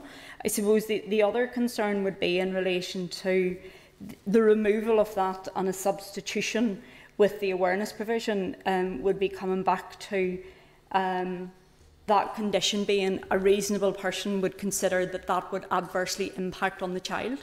Obviously, if you have very explicit or obvious physical behaviour or non-physical behaviour, it could be made out that would adversely impact on the child. I think there is, though, because of the nature of controlling and coercive behaviour, emotional abuse, financial abuse, etc., whether or not you would be able to sufficiently argue that it could be considered, and I suppose it's coming back to that wording, that it would actually adversely impact on the child. A lot of the behaviours that may not necessarily be obvious. Yeah, but Chair, remember, clause 9 is all about the aggravation of the crime. It's not about the child. It's not about the crime to the child. Mm-hmm. It's about the aggravation. But for the aggravation to apply, the reasonable person would have to consider that it would adversely impact on that child. No, I disagree completely on that, because it's how it would affect the victim, not the child. And I think that's where the aggravation should be, is how it impacts on the victim, which is always named as B. And that's why, if you read 9.1, it may be specified as an allegation alongside a charge of the domestic abuse offence against the person A that the offence is aggravated by reason of involving a relevant child. Full stop. Leave it there. And then you go on, for the purposes of subsection 1, the domestic abuse offence is aggravated by reason of involving a relevant child if, at any time in the commission of the offence, a directed behaviour at the child, or the made use of the child in directing behaviour at B. End of. Leave it there. I don't know why we have to add in that the child saw or heard or was present. And so that's why I really have a problem with 9.2b, and because of that, we've sought to clarify that with an amendment which gives an awareness and understanding test to the child, that they don't need to have awareness or understanding. And I just think, whilst we include 9.2b in this, I think we need the awareness and understanding of the child to be addressed. So that's where I'm at, because it's all about the aggravation in clause 9, not the actual crime against the child. Veronica, do you want to come back on that? I suppose in terms of the two scenarios that are being put forward, in terms of remove 9.2b, as I say, we would have significant concerns with the removal of 9.2b, given the types of scenarios that it covers. But there is the separate issue of whether or not we agree with the amendment that was proposed by the committee. As we've set out, we don't consider that's necessary, but I would be of the view to remove 9.2b and replace with the amendment, as opposed to have 9.2b and have the amendment. The removal of 9.2b I consider would have significant implications in terms of the types of cases that could be brought forward where it would be aggravated by virtue of, and again coming back to the fact that aggravation is simply the fact that the child has been there. There doesn't have to be any impact on the child doesn't have to be aware of it. It is simply turning on the fact the child saw, heard or was present, in those scenarios where the child has been basically present for that abuse. As I say, we would have significant concerns about B being removed. Paul makes, just so I can clear this up, he's saying that it should only be about the victim. The offence and the charge taken is the offence against the victim. The aggravation is in relation to the child is involved. So there is already, the very fact of what we're proposing here in this legislation is we're creating a new offence as to what has been done to the victim. If you're going to add additional penalty or so on because it relates solely to the victim, then increase the penalty. But the aggravation here is the different factors, and that's the child. I'm just trying to get my head when you said, Paul, it's about the victim. Yeah, 9 is simply the aggravation in relation. It's an additional factor to take into account. Yeah, because I suppose almost in a sense, it's not that they're separate, but effectively you have your domestic abuse offence in and of its own right, and you have the aggravation. And the aggravation, the focus on that is how can we increase the sentencing effectively in relation to the underpinning domestic abuse offence, because there has been the involvement in a child in a range of guises. Yeah. So yes, the focus of the aggravator is the linkage with the child. Yeah. And the child here doesn't need to be aware of it, it just needs to be there, and I suppose that was really why we didn't incorporate that element of, we did consider at the outset the Scottish provisions and the changes that were made, but we were keen to have an aggravator which was effectively, because there is a child there present, in that kind of situation, that in and of itself is sufficient in our mind for consideration to be given by the court to increase the sentencing that may otherwise have been attributable for that offence. We are of the view that the Scottish provisions are more limiting than ours, in that you have to bring in the reasonable person aspect. Yeah. And the awareness. Yeah. Linda?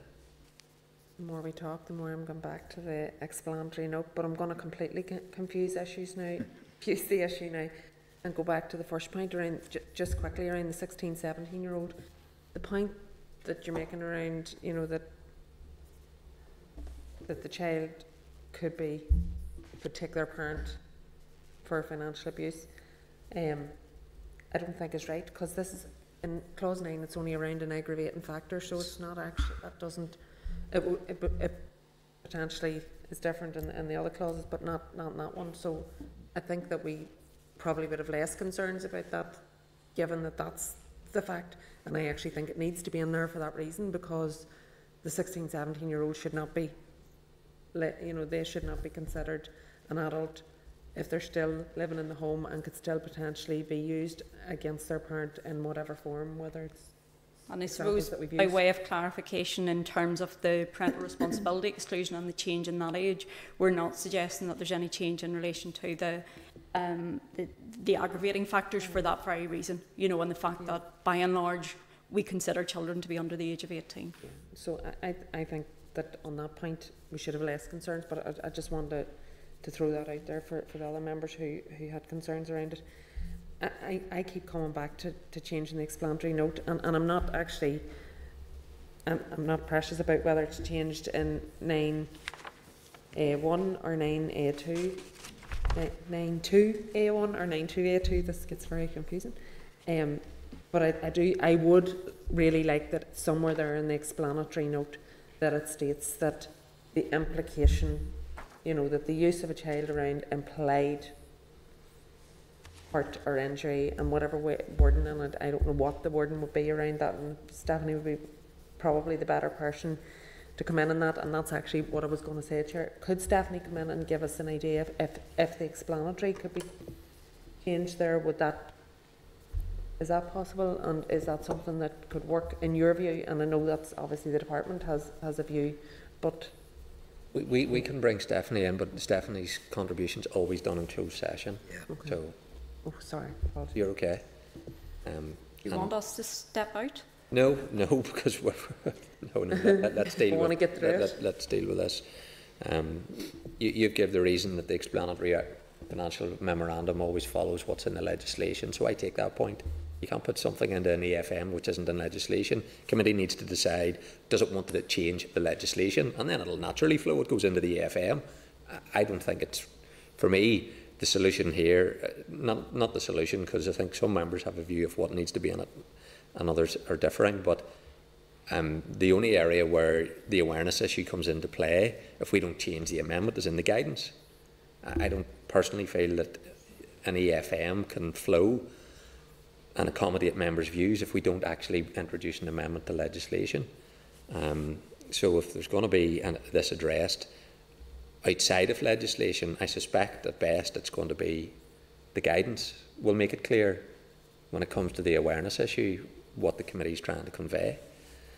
Could you add the reasonable person and not remove? Would that be a potential wrong? Well, I suppose that's coming back to what the original suggestion was, and again our view that we don't think that provision is needed because we don't have the two limbs that Scotland have.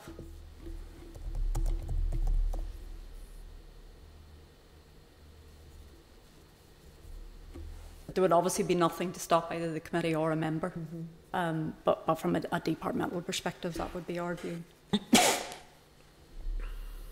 Okay, members. Chair, the least I would be expecting is a change in the explanatory notes. I will not take the department on face value with regards to what's included in the guidance. If we're going to go down that road, we can always put an amendment into the bill to say that the guidance should include something. And we don't want to go there. You might, but it's. I'm not, I suppose, necessarily directing at the department that they wouldn't put it in, because I'll be less cynical and say I think that, in fairness, if the committee directed that we really thought it was important, you might. It's just that guidance is only guidance, and that's where I become concerned. It's how it then plays out at the other end. Yep. Chair, just to confirm it, I wasn't suggesting that remove 9.2b complete, and not replace it with anything. It was, if 9.2b is the sticking point, could that be replaced with the reasonable person test to cover all of these aspects that we're talking about? But it wasn't a direct removal without something else going in. I take the point about the reasonable person test that the Scottish model is a poorer version of what this bill is trying to do. So that's I accept the argument that the department is putting forward. That's my personal view on it, and therefore, why would it be necessary? But listen, members are going to have to come to a view on it now, because we've debated this at length week after week, and at some point you've got to decide what are you going to do on it. and whose opinion are you going to take as the one that you feel that you should flow with. I take the view that this is an aggravating factor where a child has been involved, and based on it being an aggravating factor where a child is involved, that this bill as drafted doesn't require awareness to be an issue. And to put in an amendment to say that just creates unnecessary legislation. Can I add to that? It actually does mention in explanatory notes in one place that the child doesn't need to be, could be unwittingly or unwillingly. And that's the explanatory note on subsection 2A2. So if it's good enough for it to be there and it's not going to do violence to the bill, why would it do violence to the bill or clause 9 somewhere else by including it somewhere else? And the very fact that you've included it in section 2A2 but not in 2A1 is enough to worry me. So even if that line... If it helps the committee, we can certainly speak to Legislative Council in terms of, if Paul, if you're saying, and an apology, I can't recall, even though we have written it, if there's reference to that in 9.2A2, we can certainly ask the question of Council in terms of could a similar sentence be included in relation to 9.2B, if that is helpful. Yeah, that to me would be... I don't think that it's not in the legislation. I just think that somebody's looked at it and decided what made use of or what directed at means, and so look at it again, given all the examples that have been given here, would be my view, and change the explanation. Certainly, as we say, 9.2B is simply the sees, hears or is present, and by virtue of that, the child doesn't need to be aware. So if, that sentence could probably, and we look at the sentence that is in 9.2A2, that sentence could potentially be replicated in 9.2B as well. But as I say, we'll have discussions with Legislative Council in relation to sorry, that. 9.2A1. A1. This is where I think, so it's at the minute it's in 9.2A2, but it's not in 9.2A1, and I just don't understand why it wouldn't be in 9.2A1 whenever the directed behaviour at the child is where it needs to be unwittingly and unaware of. So it's nearly as if... So you're saying there's a reference in relation to 9.2A2? Yeah. Yes. But you essentially think it should be covering 9.2A generally? Yes. So that last sentence... We will certainly have that conversation with Council. Yeah, the last sentence on that paragraph, subsection 2A2, it states the involvement of the child could be unwittingly or unwillingly. And it ends there, full stop. Now, if Paul has provided a solution, I'll give a hearty amen to that. I can support it. Certainly we will look at that and do what we can do. Okay. We're doing the formal clause by clause next week, so no pressure.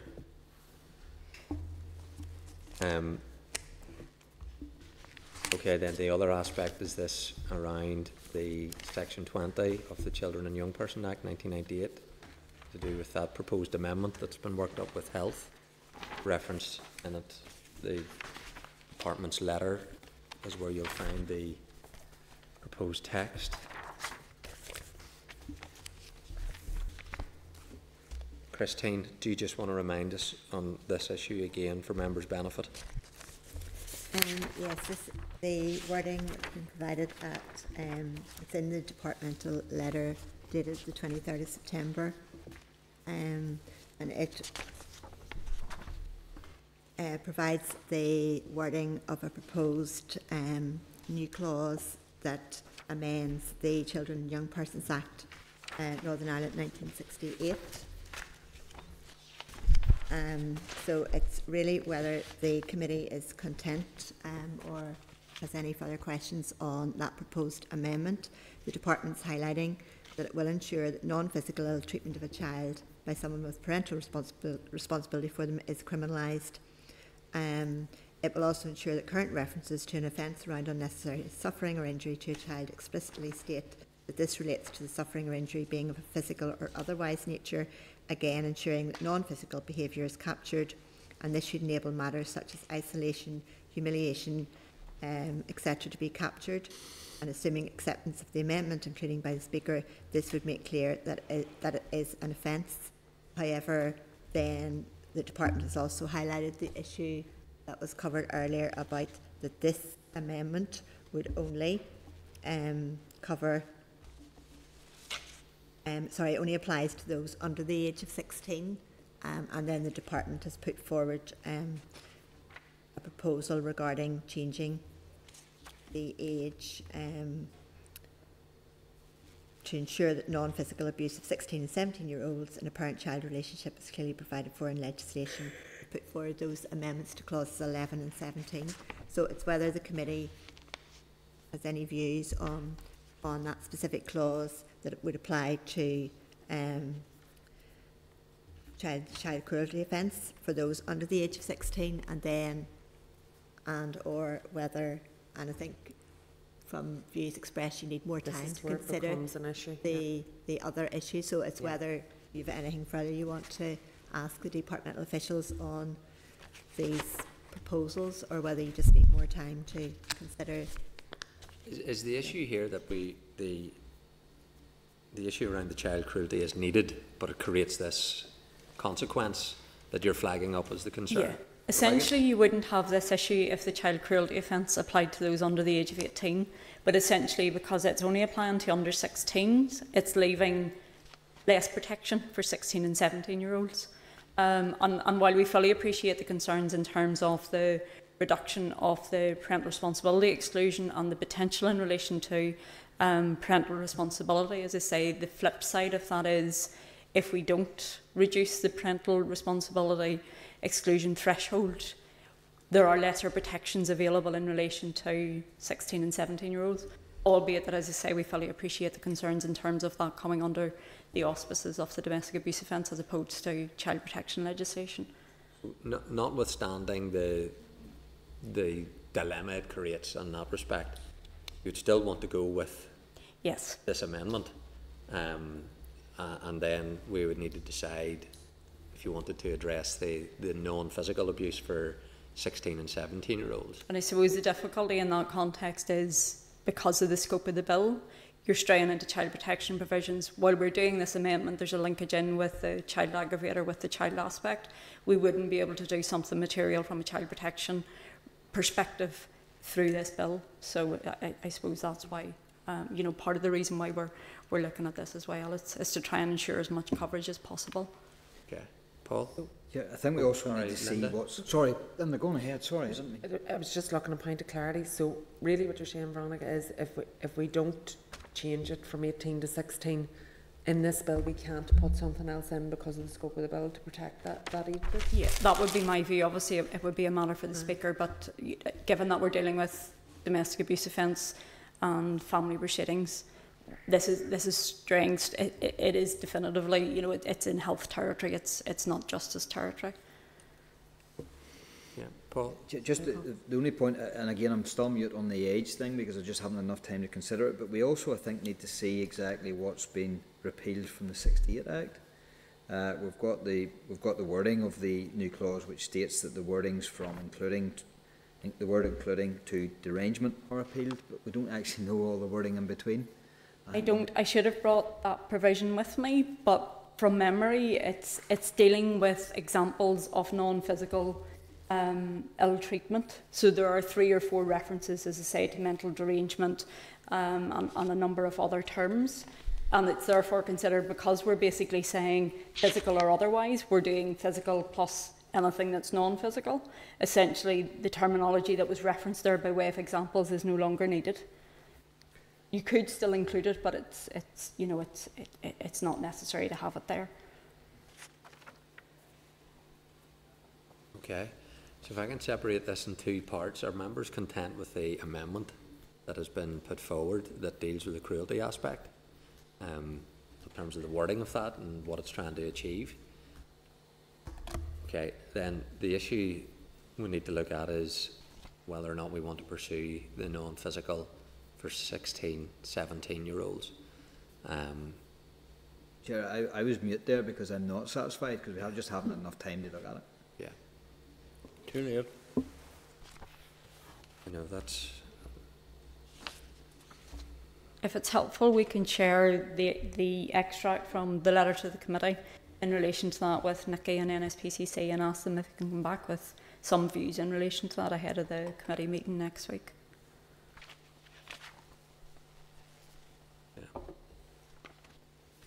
Okay. Members, I'm just keen to tease this one out because there's a kind of procedural issue for me, irrespective of getting that response back next week, because of the change it's talked about, that we didn't go out and seek views on it and so on. I appreciate when you come to amendments, we're not doing that either, but yeah, it's a difficult issue. I think I'm going to have with what's being talked about. We're doing the formal clause by clause next week, Christine. We are. So, is there amendments on trying to achieve this for the 16 and 17-year-olds? Yeah. The amendment is simply replacing 18 with 16. It's a simple amendment. Okay. There's nothing more to it than that. Okay. If the committee doesn't feel it has had the time to look at the amendment, it can simply note it. It doesn't have to reach a decision on it.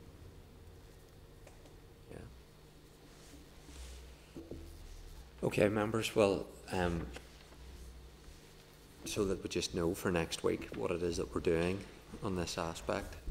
The amendment will be there, but members should decide in advance of that, in the absence of the feedback. If we get it, we get it. But it's difficult for a committee report to have deliberated the way it should have, in my opinion, for it to be a committee considered position. Maybe it's a department amendment that they bring in and they explain it in the floor of the House, and procedurally then that's a more appropriate way, in my view, that you then vote for it. Okay. Christine, is there any other element in this section that needs to be clarified? No, we await the department coming back with possible amendment wording for next week. In relation to Clause 9 and the unwittingly comment. So as I said, we'll have discussions with Council in relation to that, and we'll also see if we can get views from NSPCC and Nicky, with a view to having that with the committee for their session next week. Okay, and members are content then with the proposed amendment that's been worked up with Health on cruelty? Just before they go, because this is very important, because we don't want to waste anybody's time, but that sentence, when you read it, the involvement of a child could be unwittingly or unwillingly. Now, does that refer to the child, or does that refer to either perpetrator or victim? That's something we need clarified too, just in the wording as it sits. Without having the wording in front of me, Paul, it would be the child. Right. Okay. Would be my recollection. Where are we? You know, so basically the child knows that while the child is involved in the abusive behaviour, the child effectively knows nothing about it. Yep. Okay.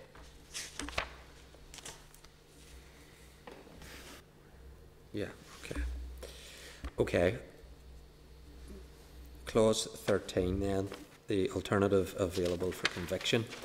The committee had requested further information and detail from the department on why clause 13 is necessary, how it would work in practice, including the provision of a scenario or example illustrating this, and what the implications would be if it was removed from the bill.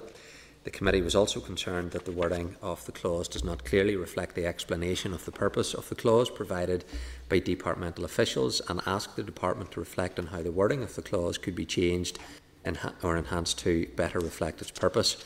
At our meeting on the 17th of September, committee considered the further information provided by the department and noted that it would amend the explanatory and financial memorandum to include the scenario as an example, and will also include this in the guidance which is being produced on the new offence. The committee agreed that in light of the further information and action to be taken by the department, it is content with clause 13 as drafted. The committee also agreed to request further information on the burden of proof evidential test required to meet the test of personal connection. The department has outlined further information on this in its letter dated the 23rd of September, which members have.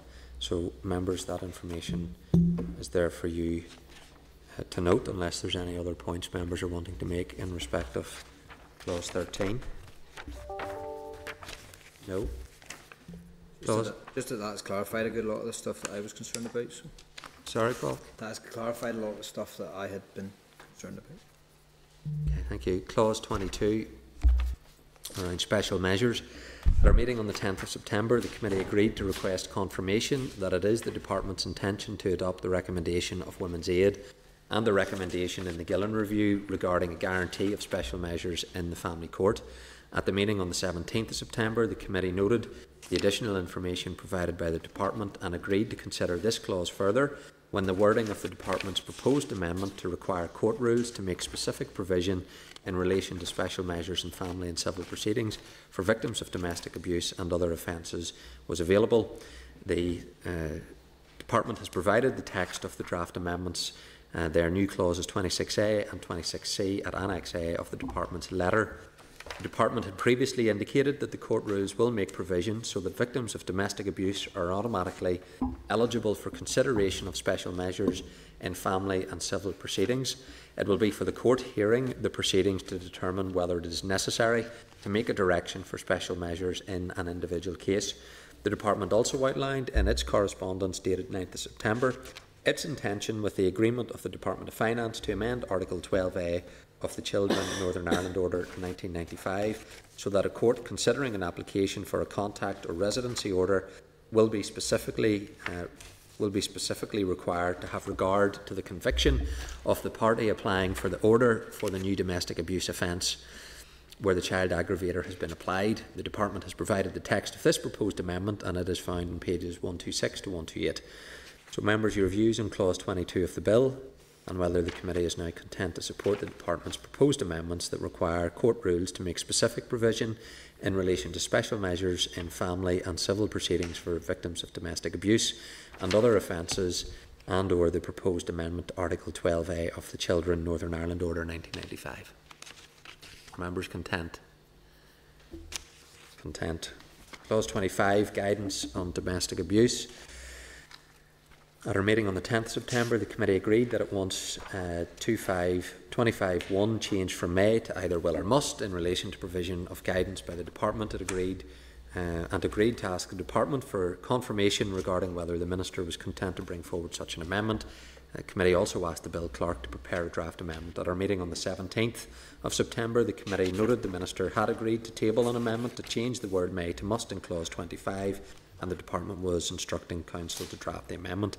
The committee also considered that draft amendments prepared by the Bill Clerk and agreed to provide its preferred wording for amendment to the Department. The Department has provided alternative wording that would amend both subsection 1 and subsection 3.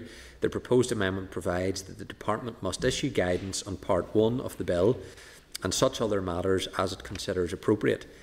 Keep the guidance under review and revise it if it considers revision necessary in light of the review. This ensures that the change requested for by the committee is dealt with in both parts of the clause as appropriate.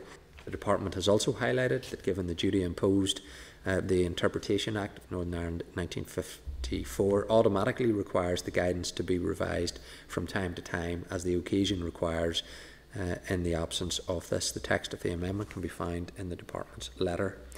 So if members are content to support the Department proposed amendment to clause 25. Content? Mm-hmm. Yeah. Clause 26, prohibition of cross-examination in person.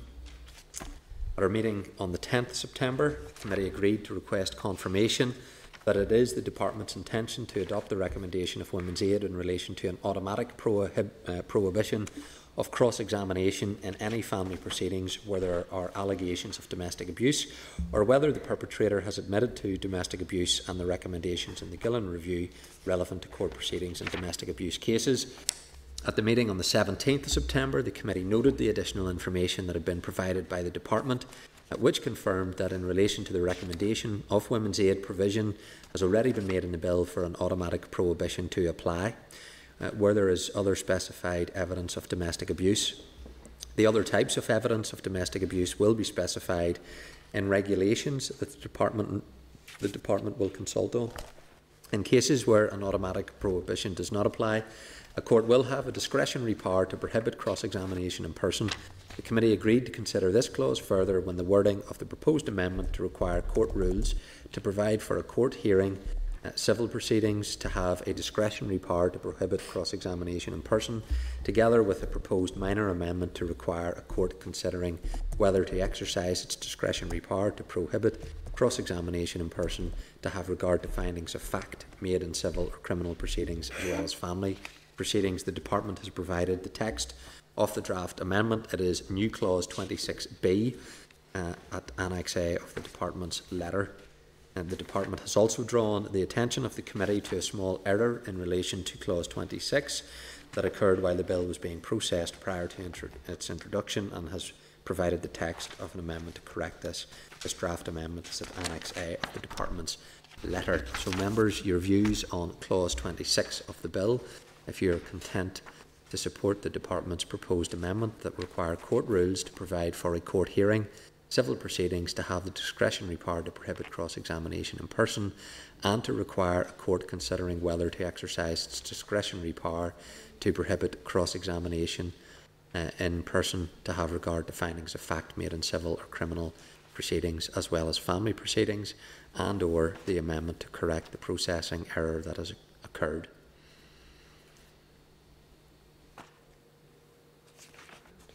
Members are content. The Department has advised of 3 other minor and somewhat technical drafting amendments to Clause 8, Clause 10 and Clause 13 that the Department intends to bring forward. They do not make any policy change. The amendments to Clauses 8 and 10 tidy a small aspect of the wording in each place, particularly to reflect the position that the course of behaviour under the main offence is not the sole element of the domestic abuse offence.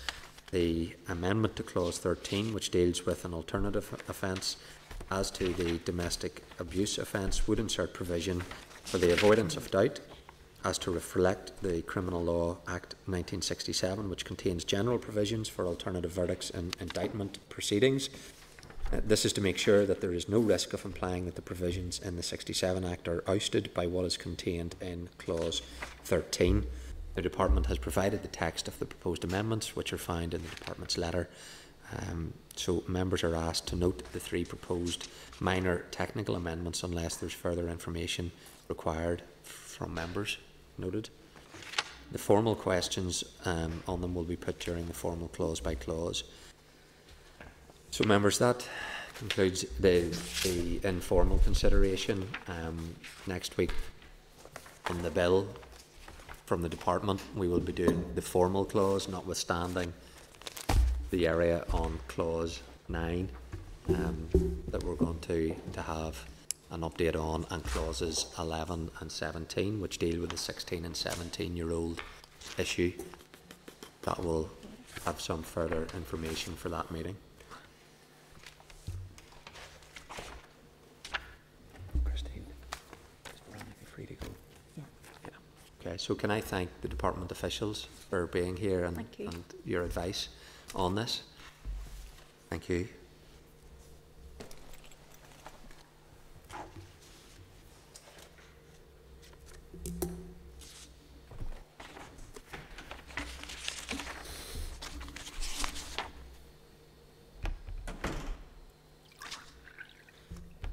Okay, members, just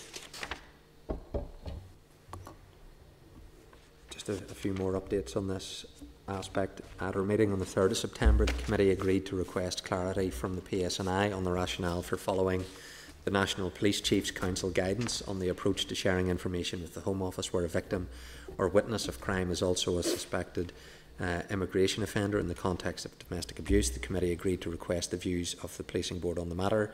PSNI and Police Board have responded. That correspondence is in the tabled pack. The police stated that it ordinarily adopts NPCC guidance in order to ensure where possible it applies the same policing operating principles as GB colleagues. It also outlines the legal obligations to share such information when it comes to light, but highlights the NPCC guidance. Also states that immigration rules do allow for a victim of domestic violence to apply independently of their spouse for indefinite leave to remain before the end of the minimum period if they can produce evidence that the relationship broke down as a result of domestic violence. It explains that it encourages all victims of domestic abuse to report it to the police, and their primary concern will be to safeguard them and, where the evidence exists, bring offenders to justice. The Policing Board has advised that it has not considered the matter previously. It will consider the PSNI response at its meeting on the 1st of October and will advise if any issues arise, so that information is there for members to note. I know some members had asked for information in respect of that. Okay. Thank you. Okay, members. Other issues not currently covered in the bill then, in terms of amendments and so on that we've been dealing with. The committee discussed the range of other issues raised in the evidence received that are not currently covered by the Domestic Abuse and Family Proceedings Bill at our meeting on the 17th of September. Requested additional information from the Department of Justice and Communities on some of them. The committee also identified a range of issues that it wished to discuss further with the Bill Clerk, Stephanie Mallon, to inform decisions on whether amendments should be brought forward to make legislative provision for some or all in the Domestic Abuse and Family Proceedings Bill, and these discussions took place at the meetings on the 17th of September and the 21st of September. Additional information has been provided by the Department, and those responses are in the tabled pack.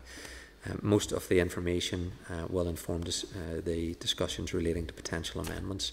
The Department has responded to the assertion by the Children's Law Centre that the equality screening undertaken as part of the consultation on the policy proposals in 2015-16 no longer stands, given that clauses 11 and 17 now exclude many under 18s, and the Department is required to carry out an equality screening exercise, a full impact assessment, consultation and proposed mitigation, otherwise it will have breached Section 75 duty. The Department has stated that the provisions in the bill were rescreened prior to the bill's introduction to the Assembly in March.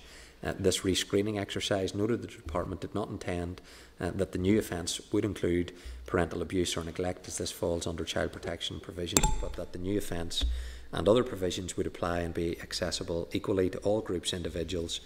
This would include, for example, a person under 18 being abused by a sibling, as well as abuse within teenage relationships. It was therefore considered that there was no evidence to indicate that under 18s would be adversely affected by the provisions. The Department is now proposing to amend the child cruelty offence in Section 20 of the Children and Young Persons Act 68, making clear that non-physical ill treatment of a child by someone with parental responsibility for them is an offence, as discussed earlier. The Department has also indicated that it will rescreen the provisions in the bill to take account of any amendments that are accepted. The Department has also provided a list of issues that the Department intends to include in the Justice Miscellaneous Provisions Bill. These are substantial and can be found in Annex A to the Department's letter dated the 23rd of September. So, members, that information is there for noting unless there's further information required. So the Bill Clerk, Stephanie Mallon, has provided a text of potential amendments as instructed by the committee, and these were emailed to members and have been provided in hard copy to the meeting. And in accordance with normal protocol, this session will be taking place in a closed format. So we will close the meeting. Programme sound. This is the Northern Ireland Assembly Senate Chamber. Programme sound.